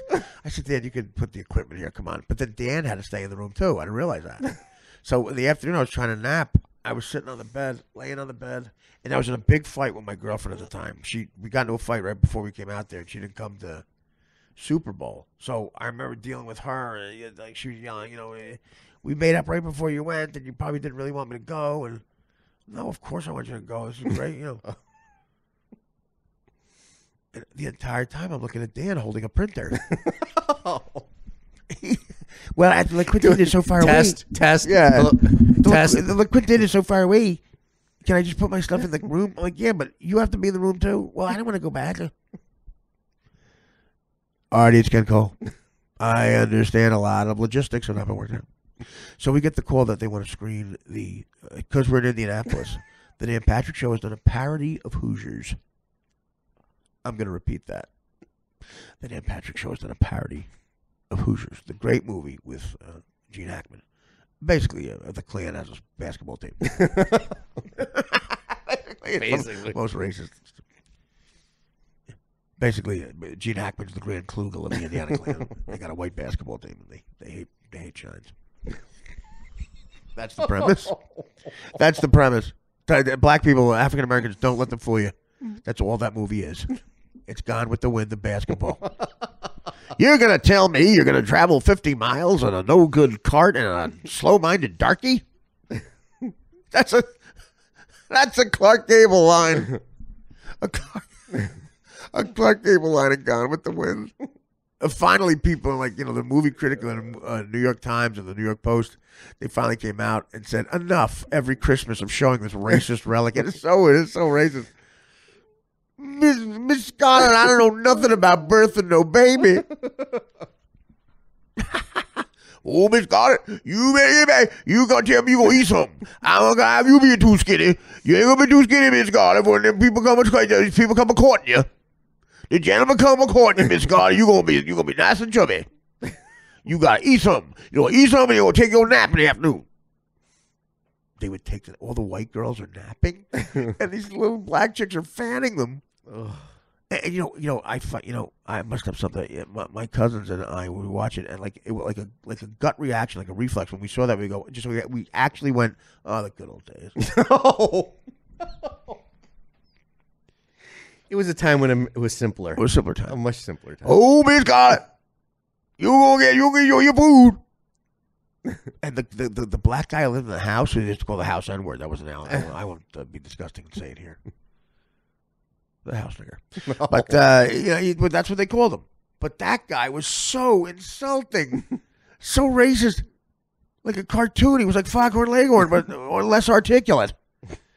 Like Thanksgiving when they're broke. Come here, you rooster. You's the last rooster in all of Georgia. And them white folk gonna sit down on Thanksgiving, they're gonna eat you. I'm gonna chop your head off. He's out there running around in the rain. How are you not doing this on stage? Well, Miss Scarlett is... yeah, right, this will last on stage. Fucking millennials will be like, what are you doing? This is terrible. This is my stage. The podcast is my new Carnegie Hall. Thank you. That's right. I played the real Carnegie Hall too, motherfuckers. Take that, Nick Thune. Let's see Nick Thune sell out Carnegie Hall in 2 fucking hours. A record for comics, by the way. Yeah, this guy. He's out there. He's trying to find a rooster because the turkeys aren't around because they're broke because the Yankees came through. The Yankees and the carpetbaggers came through, took everything, took Tara, the land. Oh, Miss Scarlett, I told you, you must be firm with darkies, but not too firm. Darkies? What the fuck? Every hero of the movie is a racist slave owner. They get you to be sympathetic towards the slave owners.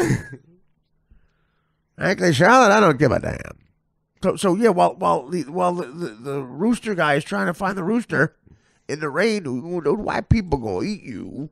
I'm gonna chop your head off. You're the last good rooster in Georgia.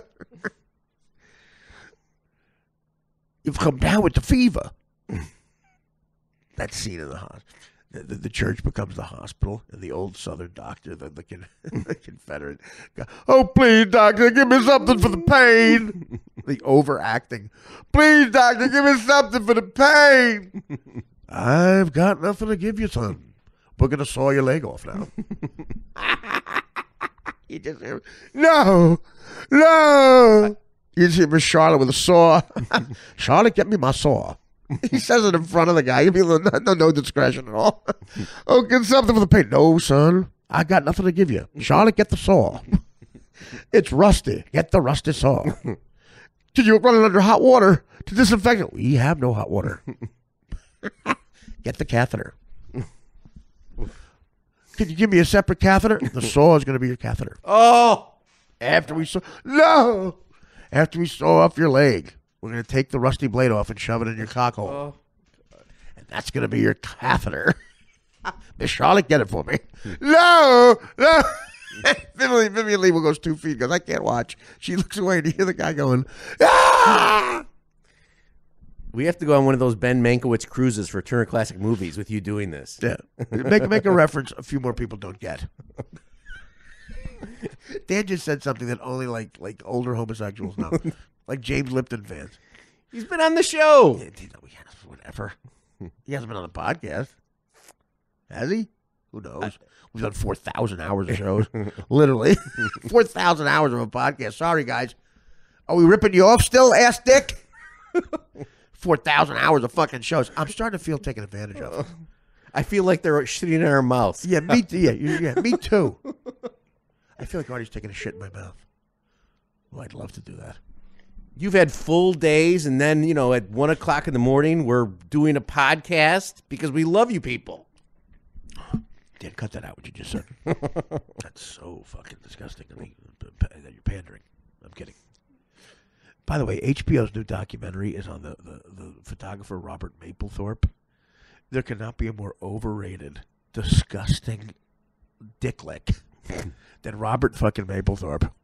He was hailed as a genius by people. He basically took guys to his apartment in Greenwich Village in the 60s and 70s, tied their balls up with a belt, and took a picture of it. What the fuck? And he got famous because of people's reactions to it. Some people went, that's gross. And then they said, freedom of speech. And he was considered a genius. The guy would basically torture people and take a picture of it. Oh, they're interviewing these guys who used to fuck him. I told Robert that I'm a model. You're not putting that up my cunt. Yeah, I had the operation. Robert would, the first time I saw Robert stuff his fist in a penis hole. Oh, he would lube me up and shove his fist in my penis hole, then take a picture of it. It one best disgusting piece of shit. Mapplethorpe. Could HBO get a little more liberal? Oh, by the way, I love HBO. I'll be on the show. Oh, yeah. I forgot I'm a regular. Should we edit that out? No. I don't care. No one's listening. They've already turned it off. Yeah. So I forgot what I was talking about. Meatballs. Yeah, meatballs. What about meatballs? Oh, you do the thing with meatballs? Yeah. That's right. Dan really wants me to say that. Look at him. Well, you're very proud of it. Like Chef Prudhomme. You have to cook the meatballs. You have to cook them in the sauce. You do that. No, I know. But we get Fresh Direct meatballs. That's what it all started out with, the Fresh Direct. Yes.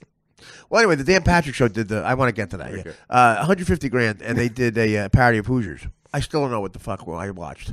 Dan has the sunglasses on or something, and the Danettes are cutting down the net, and then he looks at it, and it's terrible. It's very disconcerting.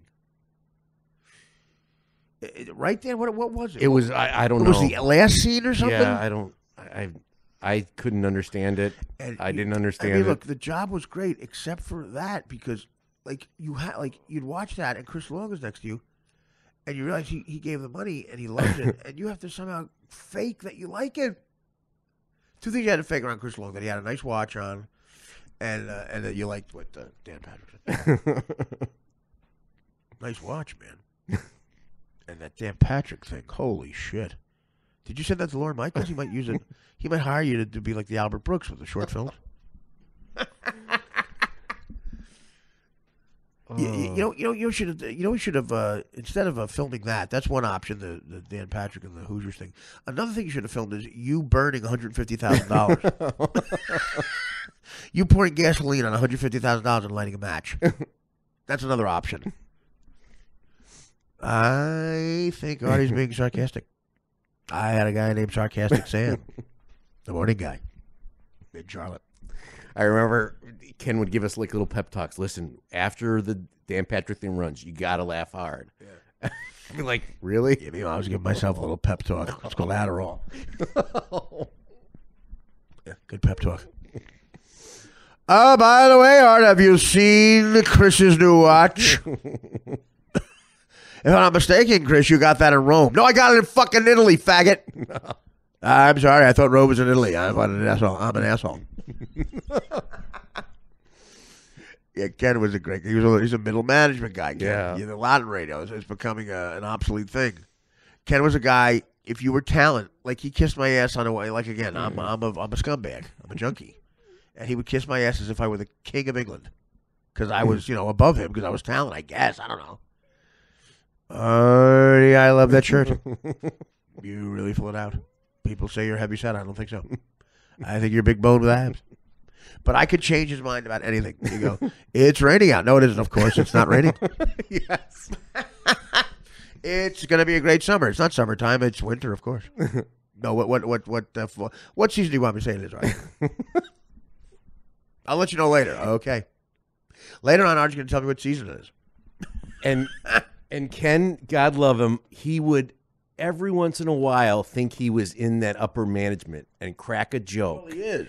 And then they would look at him like, who the fuck are you? Yeah, well, yeah, it's like, when someone thinks they're part of the gang and they crack a terrible joke, that was Ken. Yeah. We call that person Dan here. I'm sorry. Yeah, Ken would kill me. Oh, God, that reminds me of a knock-knock joke. Knock-knock. Knock-knock. Go fuck yourself. Okay, I'll get to it later. Guys, I don't know if you met Shane.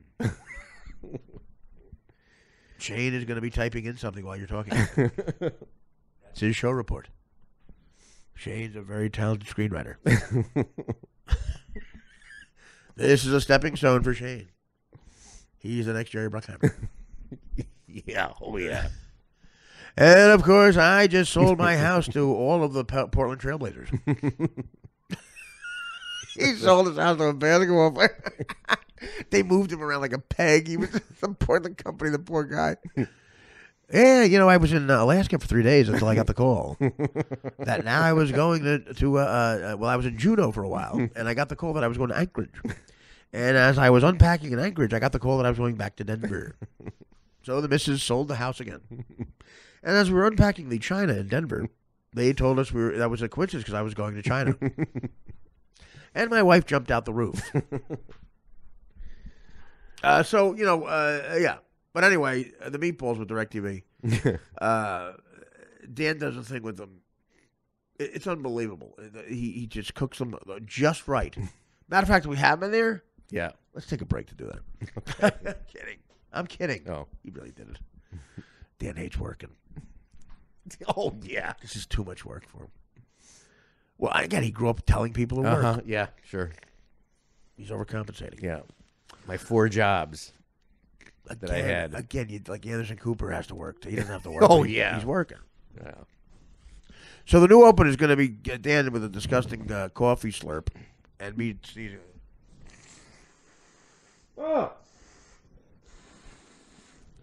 You got to put the mic closer.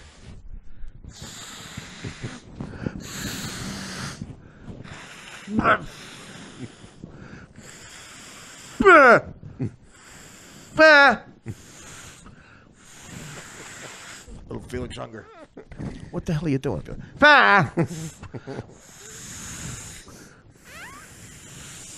We're in a public place. What the hell are you doing?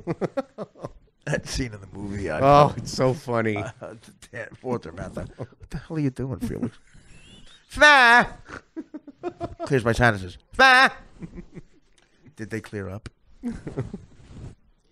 And then, do you have any liquid to take a disgusting slurp of? Oh, God, that's girl. Oh, no, don't even. See, you don't have to try. See, you're over. You don't know anything about comedy. You don't have to do that. It's so grotesque. You just sipping coffee. Just do the first part again. Don't try to be funny again.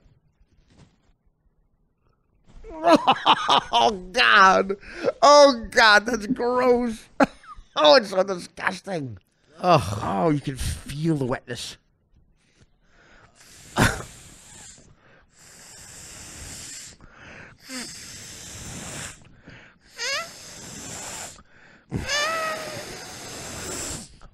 Dan slurping and then into that. That's our where everybody knows your name. Oh, God. Oh, I can't take it.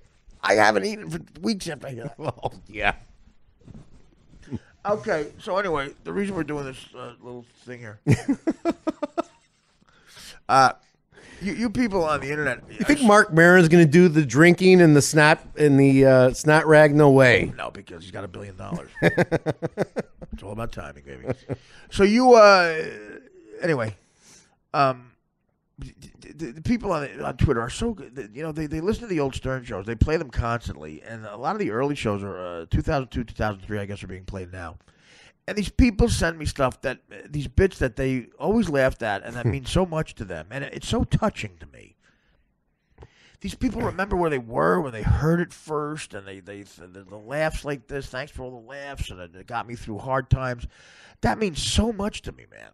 It does. Not as much as the money I made doing this, but no, I mean, honestly, guys, it doesn't fall on deaf ears. I really appreciate these tweets, and I forget some of this stuff. I was there, almost a decade. It's very, 5 hours a day. But it was so much fun. And in the early days, we had guests on that were, not Gwyneth Paltrow. But Courtney Love came in. And again, I remember this because I also talked about it on Conan. I did Conan a week after, or less than a week after what you're about to hear. And I told the story on Conan. And it was Courtney Love came in, and we sort of, that was a great thing. We thought of bits on the air. It never nothing was rehearsed. It just kind of organically happened on the air when we would talk. And when guests would come in all fucked up, there were a lot of guests who would come in drunk back in those days, and even celebrities. And I used to do a thing where they would seem incoherent. And Freddie would play this circus music sometimes when stuff got out of control and surreal that I always thought was funny. And I started, when someone was incoherent, I started writing down every other word that they would say. And I just had a list of it. At the end of their interview, the bit would be, I'd say to Howard, I can recap what we just heard. And backwards, I would read all the words. So backwards, I was reading every other word. And a couple of people were so fucked up, they thought I really remembered what they said, stream of consciousness. And Freddie, the genius that he is, after a couple times realized it's funnier with that circus music. So he added the circus music in the back of me doing that. And it was one of those bits that made Howard just guffaw laughing. It was so fun to see that. And he would wait for it. And it was one of our favorite things to do. And after doing it for a couple of times, Courtney Love came in, and I remember saying to myself, God, if she's drunk, this will be the Babe Ruth of these bits. Sure enough, she's loaded. Allegedly, according to me. And she rambled. She rambled for 2 hours, saying God knows what. But I wrote down every other word. And I kind of recapped it at the end. I said, Howard, I got to recap. And Fred got the circus music after the first couple times. And basically, it really was odd. It was interesting to hear what she said. It was actually a weird thing. So she thought I was, her soulmate. She looked at me and said, oh, my God. She started repeating it. She realized I was remembering what she said better than she was. And she really looked at me and said, where'd you get this guy from? And Howard goes, he's been on the show. He goes, he's like my son. I feel a connection with you. She really thought we were like kismet, like something was going on, because that's how she is. She's a lunatic. And at the end, it was one of those times where Howard was trying to get off the air. He had to leave the air, and finally he ended the show. But in the end, Howard described what had happened. She came around to the back to hug me and started kissing me. And she jumped into my arms. I was holding Courtney Love in my arms while she was giving me a hickey. She gave me a hickey, by the way. Wow. I went home, and Dana, my girlfriend Dana, that weekend, she saw a hickey on me. And she's giving me, who the fuck was Dana? Again, adorable, but it sounded like dice. Who the fuck are you? Who are you fucking with a hickey? I had a hickey. First time since the 10th grade. And, well, me and George Takei once. Oh, and you scoundrel. You scoundrel. Oh, it's dripping. So I said, Adrian, Jesus Christ. Oh, God. Oh, my God. I said, Dana. I said, Danielle. Oh, my God. I said, Dan. Oh, my God. No. There's been Dana. Listen, there's been Dan, Dana, and Danielle in my life. Oh, my God. Wow. Yeah, one of them got pregnant. So I said, Dana, this is going to sound like I'm making it up, but and no other boyfriend you ever had probably has this excuse, but Courtney Love gave it to me. It's on the radio, and I made her. She went back. She heard it on. She confirmed it with her. Dana had a girlfriend who was a Guidette hairdresser who listened to the whole show cutting hair. And she would interpret stuff to Dana, which is the worst, because Dana could only listen till 7:30. She was a school teacher. From 6 to 7:30, she listened that she had to go to class. If something went wrong, the hairdresser chick would call her. That's the worst. Yeah, so I'd get shit like this. So, I understand someone thinks Carmen Electra has a nice ass. So-and-so said, so-and-so said, you fucked Jessica the drunk? No, Jeff the drunk. I told him to fuck off. Oh, that's how it happened. The telephone game. But, yeah, gave me a hit. So it ends up, so we do that bit I was talking about. I say, and listen to the shit I'm saying, and you can hear the interview Howard just did with her. It's like it's really like I forgot what the interview was. I'm going to Kurt Cobain. No, Needle, I didn't kill him. and the interview that it led to on Conan, I got a cease and desist letter from a lawyer claiming to be Courtney Love's lawyer because on Conan, retelling the story, I said I thought this was a great off the cuff one liner, and they aired it, but apparently a lot of people didn't like it. Like her lawyer. He said to me, how did you find her? Did you find her smart? And I said she was smart enough to kill a genius. And it got a ooh into laugh and applause. It got a great reaction. And, apparently Judd Apatow wasn't listening to that time.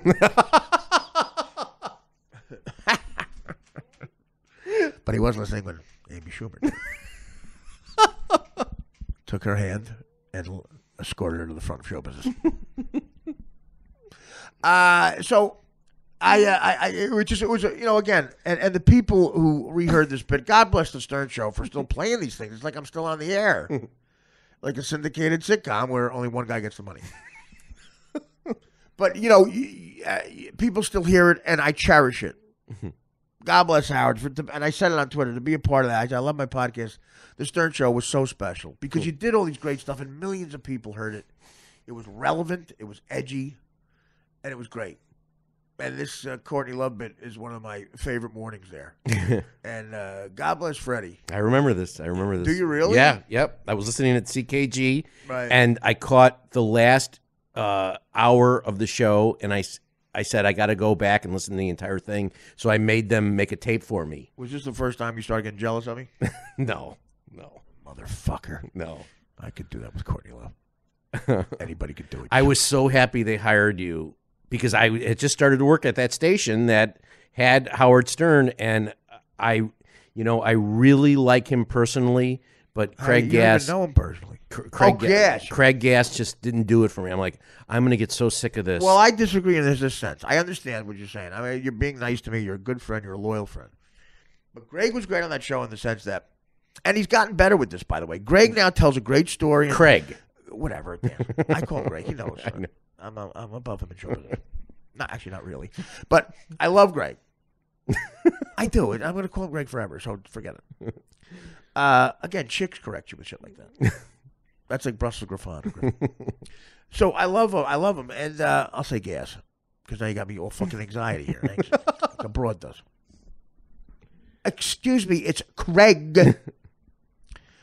But Howard just wanted him to do impressions, and sometimes Gas would make the mistake of, as him telling a story, and Howard had no patience for it, and I think Greg suffered for it because he was so good at the impressions. That's all Howard wanted to hear. And at the time, he was the first guy to sit in all the time. Guess was the first guy to get a regular day on the show. He was every Monday for a while. And he did, at the time, a perfect Adam Sandler. He did a great Adam Sandler. He did a perfect Sam Kinison, which a lot of young kids don't even know who Kinison is anymore. But back then, everyone did. The Kinison might be the best impression I ever heard. When I heard his Kinison, I was in L.A., in the parking lot of the Norm Show in the Warner Bros. Lot, and we would listen, and I thought they were playing a tape of Kinison. But the best thing he did was Gene Simmons, man. Yeah. And they would do a bit where Gene Simmons would sell off Kiss shit, and it's so great. But coming out of the impression, Howard, didn't like it. And Guest has gotten way better at that, by the way. His stories are really funny. He's been on the road for a while, and I love him. He's a great guest. Last guy, he's welcome here anytime because he's an amazing guest. But he was sort of the competition in the beginning Not that we ever got evil towards one another because it was a very natural thing. But he was great. But the problem was he was limited. Like, in other words, I couldn't do impressions anywhere near as good as him. My impressions were more like they got in the ballpark and they were kind of funny because they would pick. My impressions were like the way Phil Hartman did them. Like, you'd pick a certain thing and you a quirk and you go nuts with it. But his were dead on and funny. And that Gene Simmons bit, one of the funniest things they ever did. But it's limited because to sit there all the time with your mic on all the time, not that Howard even wanted that to be the case, you need to be yourself a lot. And a lot of these comics don't like being goofed on. You need a thick skin because you're going to get goofed on. And I had that in spades. You need to have a lot of loser stories to be goofed on about. It was a whole different, perfect storm of shit to get that job. And I had all the fuck up things right too. But I know what you're saying. I disagree though. I think Gas was amazing, and but limited because of the impression thing. I wasn't because I was a loser with a lot of those stories.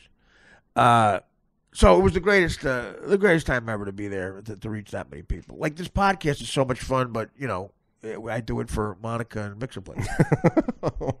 And by the way, I don't care. I'll do it for you guys every time. By the way, another big thing. We are absolutely... Dan, you want to plug the Stress Factory show? We're such boobs. We do nothing right. This show's a microcosm of me. You know what, Dan? Here's what I want to do the next show. You have to go back and get the tape of you all enthusiastic plugging that stuff. Okay, please? Okay. And knowing how it turned out, a fiery Rex. Nobody bought tickets for the show. Well, because it was of the time. Whatever. That's not what we were thinking when we planned it. No, people! Dan, you went, people buy tickets. I brought that up, and then right here you went, no. Oh yeah. You ask Vinny Brand, the restaurant manager was on a speakerphone. He goes, "Oh, everyone will come at 3:00." See what it's like with Dan? Nothing's his fault. No, ask Vinny. I'm not blaming you for this, but you were way for it. I wanted to do a remote. Yeah, absolutely. They'll have to believe me, Art. You're a big star. He just bullshits me. You're a bit, believe me, Hart. They're going to buy fucking tickets, dude. I bet we could do 2 shows. They're going to buy tickets. It's so great to hear someone so wrong. And, of course, Dan wants to go, we'll say there's technical difficulties. What an insult to you people that is. I said to Dan, we're not insulting the audience. Technical difficulties. It's a very compact thing we're doing. I'm big amongst a few people. The truth of the matter is I'm not that famous. Nobody bought tickets. 20 people, I think 10 were my cousins. And they wanted comps. So we got to play those Dan going.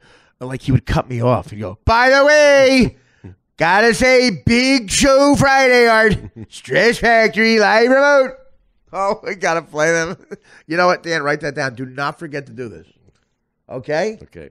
Look at his face. I'll get it. Filthy gutter snipe. How embarrassing. When you had your diabetic peas, that's what I would talk about. Yeah. By the way, can't wait. Cannot wait. Oh, damn. You get pull that too. Pull those too. Oh, you better get there early. Because we are. 1 o'clock. We're actually worse than Margaret Cho there. At least you showed up. People bought tickets. Margaret Cho. People said, did you hear about Margaret Cho? She wasn't funny on stage. I'm like, what's the story? So, when you guys send this stuff to me on Twitter, what we're going to try to do is, because it's YouTube, we'll button some of the shows with these things. We've started to do it. Somebody sent me a compilation of me fucking with Eric the Midget, which is so funny. It's me fucking with Eric the Midget 10 times in a row. That's me and Ralph having a goofy exchange. And it's a throwback to the old show. And it's hilarious. So we're going to get to that, too. I got to find that on Twitter. But this is new. So we're going to end this one up. The latest Dave Juskow show. Love Dave. A lot of people love him on the internet, too. And, of course, big discussion on Reddit about who's funnier, Gino or Juskow. And Gino Bisconti apparently reeling from the review from Sharon Houston. The entire crew reeling from the Houston review. Artie, she was out of line. Artie Stacy Prosper's a friend of mine. She's amazing. And I did an hour. Mikey did 3 minutes. I did 7 minutes. You said an hour. I did 4 minutes. There's a picture someone sent us of Mike on stage from that night. Okay, the Melrose Improv, the Hollywood Improv. I've been there a million times. I've performed there. It's not a huge room. So if it's empty, it's kind of like evident. Mike is on stage. Okay. And he's got his beer up. He's got a weird looking smile on. It looks like a guy who just got hit by lightning. And swelled up. And I was looking at his face like, "Babe." And basically, here's the look he has on his face. You know in Animal House when the horse has a heart attack? Yes. In Dean Wormer's office? Yeah, right. Yeah. And they slow motion the horse like, that's what Bichetti's face looks like. Bichetti has that look on his face. The horse having a heart attack in Animal House in Dean Wormer's. And in front of Mike, in a club that holds about 110 people, are 4 glaringly empty seats. Like they're so empty. Like the stuff in the middle, the salt and pepper shakers have not been touched. Everything's exactly where it should be. Everything exactly where it was when they set up from last night's show.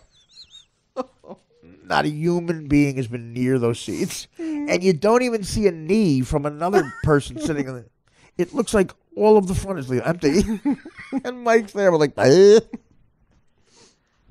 people are cruel. But we'll get to that too. But you guys send me a lot of these clips, and you watch listen to the reruns. I can't do it; it's a little too close to, a little too emotional for me. But I love that you guys love it and that you send it. So we'll start doing this every once in a while. But here to enjoy what I heard on Twitter. For your people who might be younger and never heard this, this is from 2002. No, 2003. This is almost 14 years ago. 13 years ago. Unbelievable. What you're about to hear. It's Courtney Love on the Stern Show, and me doing that bit I talked about at the end of her interview where she was rambling, and Fred Norris with the circus music, the genius Fred Norris, and Benji writing jokes in the back, and Howard and Robin being geniuses that they are, and me basically ruining Dan's life, doing what Dan always dreamed of, and me listening in Chicago. Yes, as a rich kid, right out of prep school. Yeah. Take care when I enjoy this, and then we'll see you in the next podcast. Take care when I brush your hair. Answer me. This isn't just a sexist thing. You ask me questions and then you answer them. Okay, I'm going to shut up now, Judge. I don't even know the question. Yes, all right, listen. The question is, a question, Artie. This is not just sexist anymore. You're an archetype. Sexist archetype, Martha. Young, Freud. Kleenex, ecstasy, not judging, my own loft, no lipstick, collagen, breast real, little part, bottom, Mexican booty. Great. Good. Dog died, ate my implant, stretched breast, unacceptable, 30 girls, Wendy's, sex with, black man, move like Uggers, racist pig. Standards, values. So tight, Kegel exercise, take a breath, let's call, Lyle, what was father's, LSD, don't want, bring Hank, custody, riding horse, Kathleen Schwarzenegger. Rotting insides, intestines. I don't have the time to say that I didn't sleep with some whatever. Listen to me. My coochie is nice. Damon Dash. I'm happy you have a new Damon Dash. Thank you, Damon Dash, Mark Spitz. Damon Dash, Bumble, go to hell, real retarded, Brad Pitt, Kurt slept with hookers, coke, enemies, channel. Pearl Jam, hips are awesome, butts are falling. Butts not falling totally. Long Island. Butts doing all right. Linda Perry. But needs to be on the Pilates machine. Believe me, you look damn good. Pat and Samantha, Jessica System, Hydronius, Jessica Simpson. Chris Milk, Brazil. Oh, Jesus, no. Jane's Addiction. Biggest Geisha, Jane's Addiction, John Yogurt. Cass. My hips. Graze nose, my You're hips, dead. falling, Bumble and Bumble. Well-fitting trousers, Howard. And really good hairdo this time. Howard's hair, my coochie, and not judging. You look great. Theme park, ecstasy. Can I tell you, I once saw... Never did, Bugs Life, blood test, lot of sex, used needles in 80s, all friends are gay. Okay.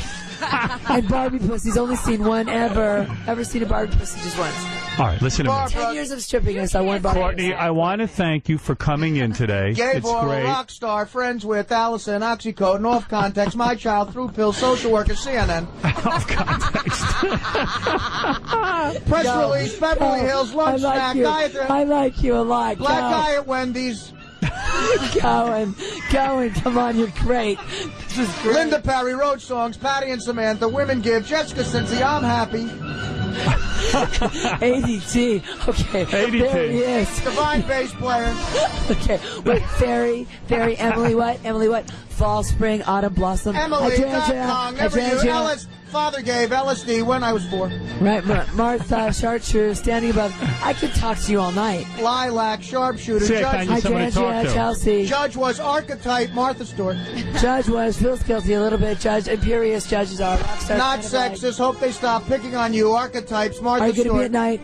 All right, I got to go. You guys can sit here and talk. Martha Stewart took me to flower shop. Very nice. I want to thank... Wait, you've just introduced me to, like, my soulmate. She's going to marry you. You could write with him. Dance for you. Hips are... Butts falling. Hips are falling. Hi, sweetie. Keep going. I'm in love. Just go. Keep going. Kurt Cobain never used drugs. Kurt Cobain, no sexual experience. Enemies with Jane's addiction. We're saying nothing. Supermodel. You found yourself a girlfriend, Artie. Supermodel, Jane's addiction, Pearl Jam, used needles in the 80s. Caps and vaginal and labia surgery. And, This is great. You know, This was Wednesday, I want to thank Courtney Love for coming in today, Robin, or not, and Kate's anniversary. who is over in Artie's, climbing on Artie. Well, live side by side. Foreskin. It was a great show today, a lot of fun. Give her some sex, Artie. I am. Swedish girls. Misindication. Pull her panties down and do it. Like the lesser means trans and all this stuff. He's going. Gays, Interman, Jewish. Wait, I'm not Jewish, Catholic. Oh my God. Artie is picking up Courtney Love and Not throwing. Jewish, Catholic, Ritalin, Kathleen Schwarzenegger, riding a horse with my kids. The tombs. The tombs. All right. We're going to go and thank you, and we'll see you tomorrow. Thanks, America's sweetheart. Courtney Love. Courtney Love.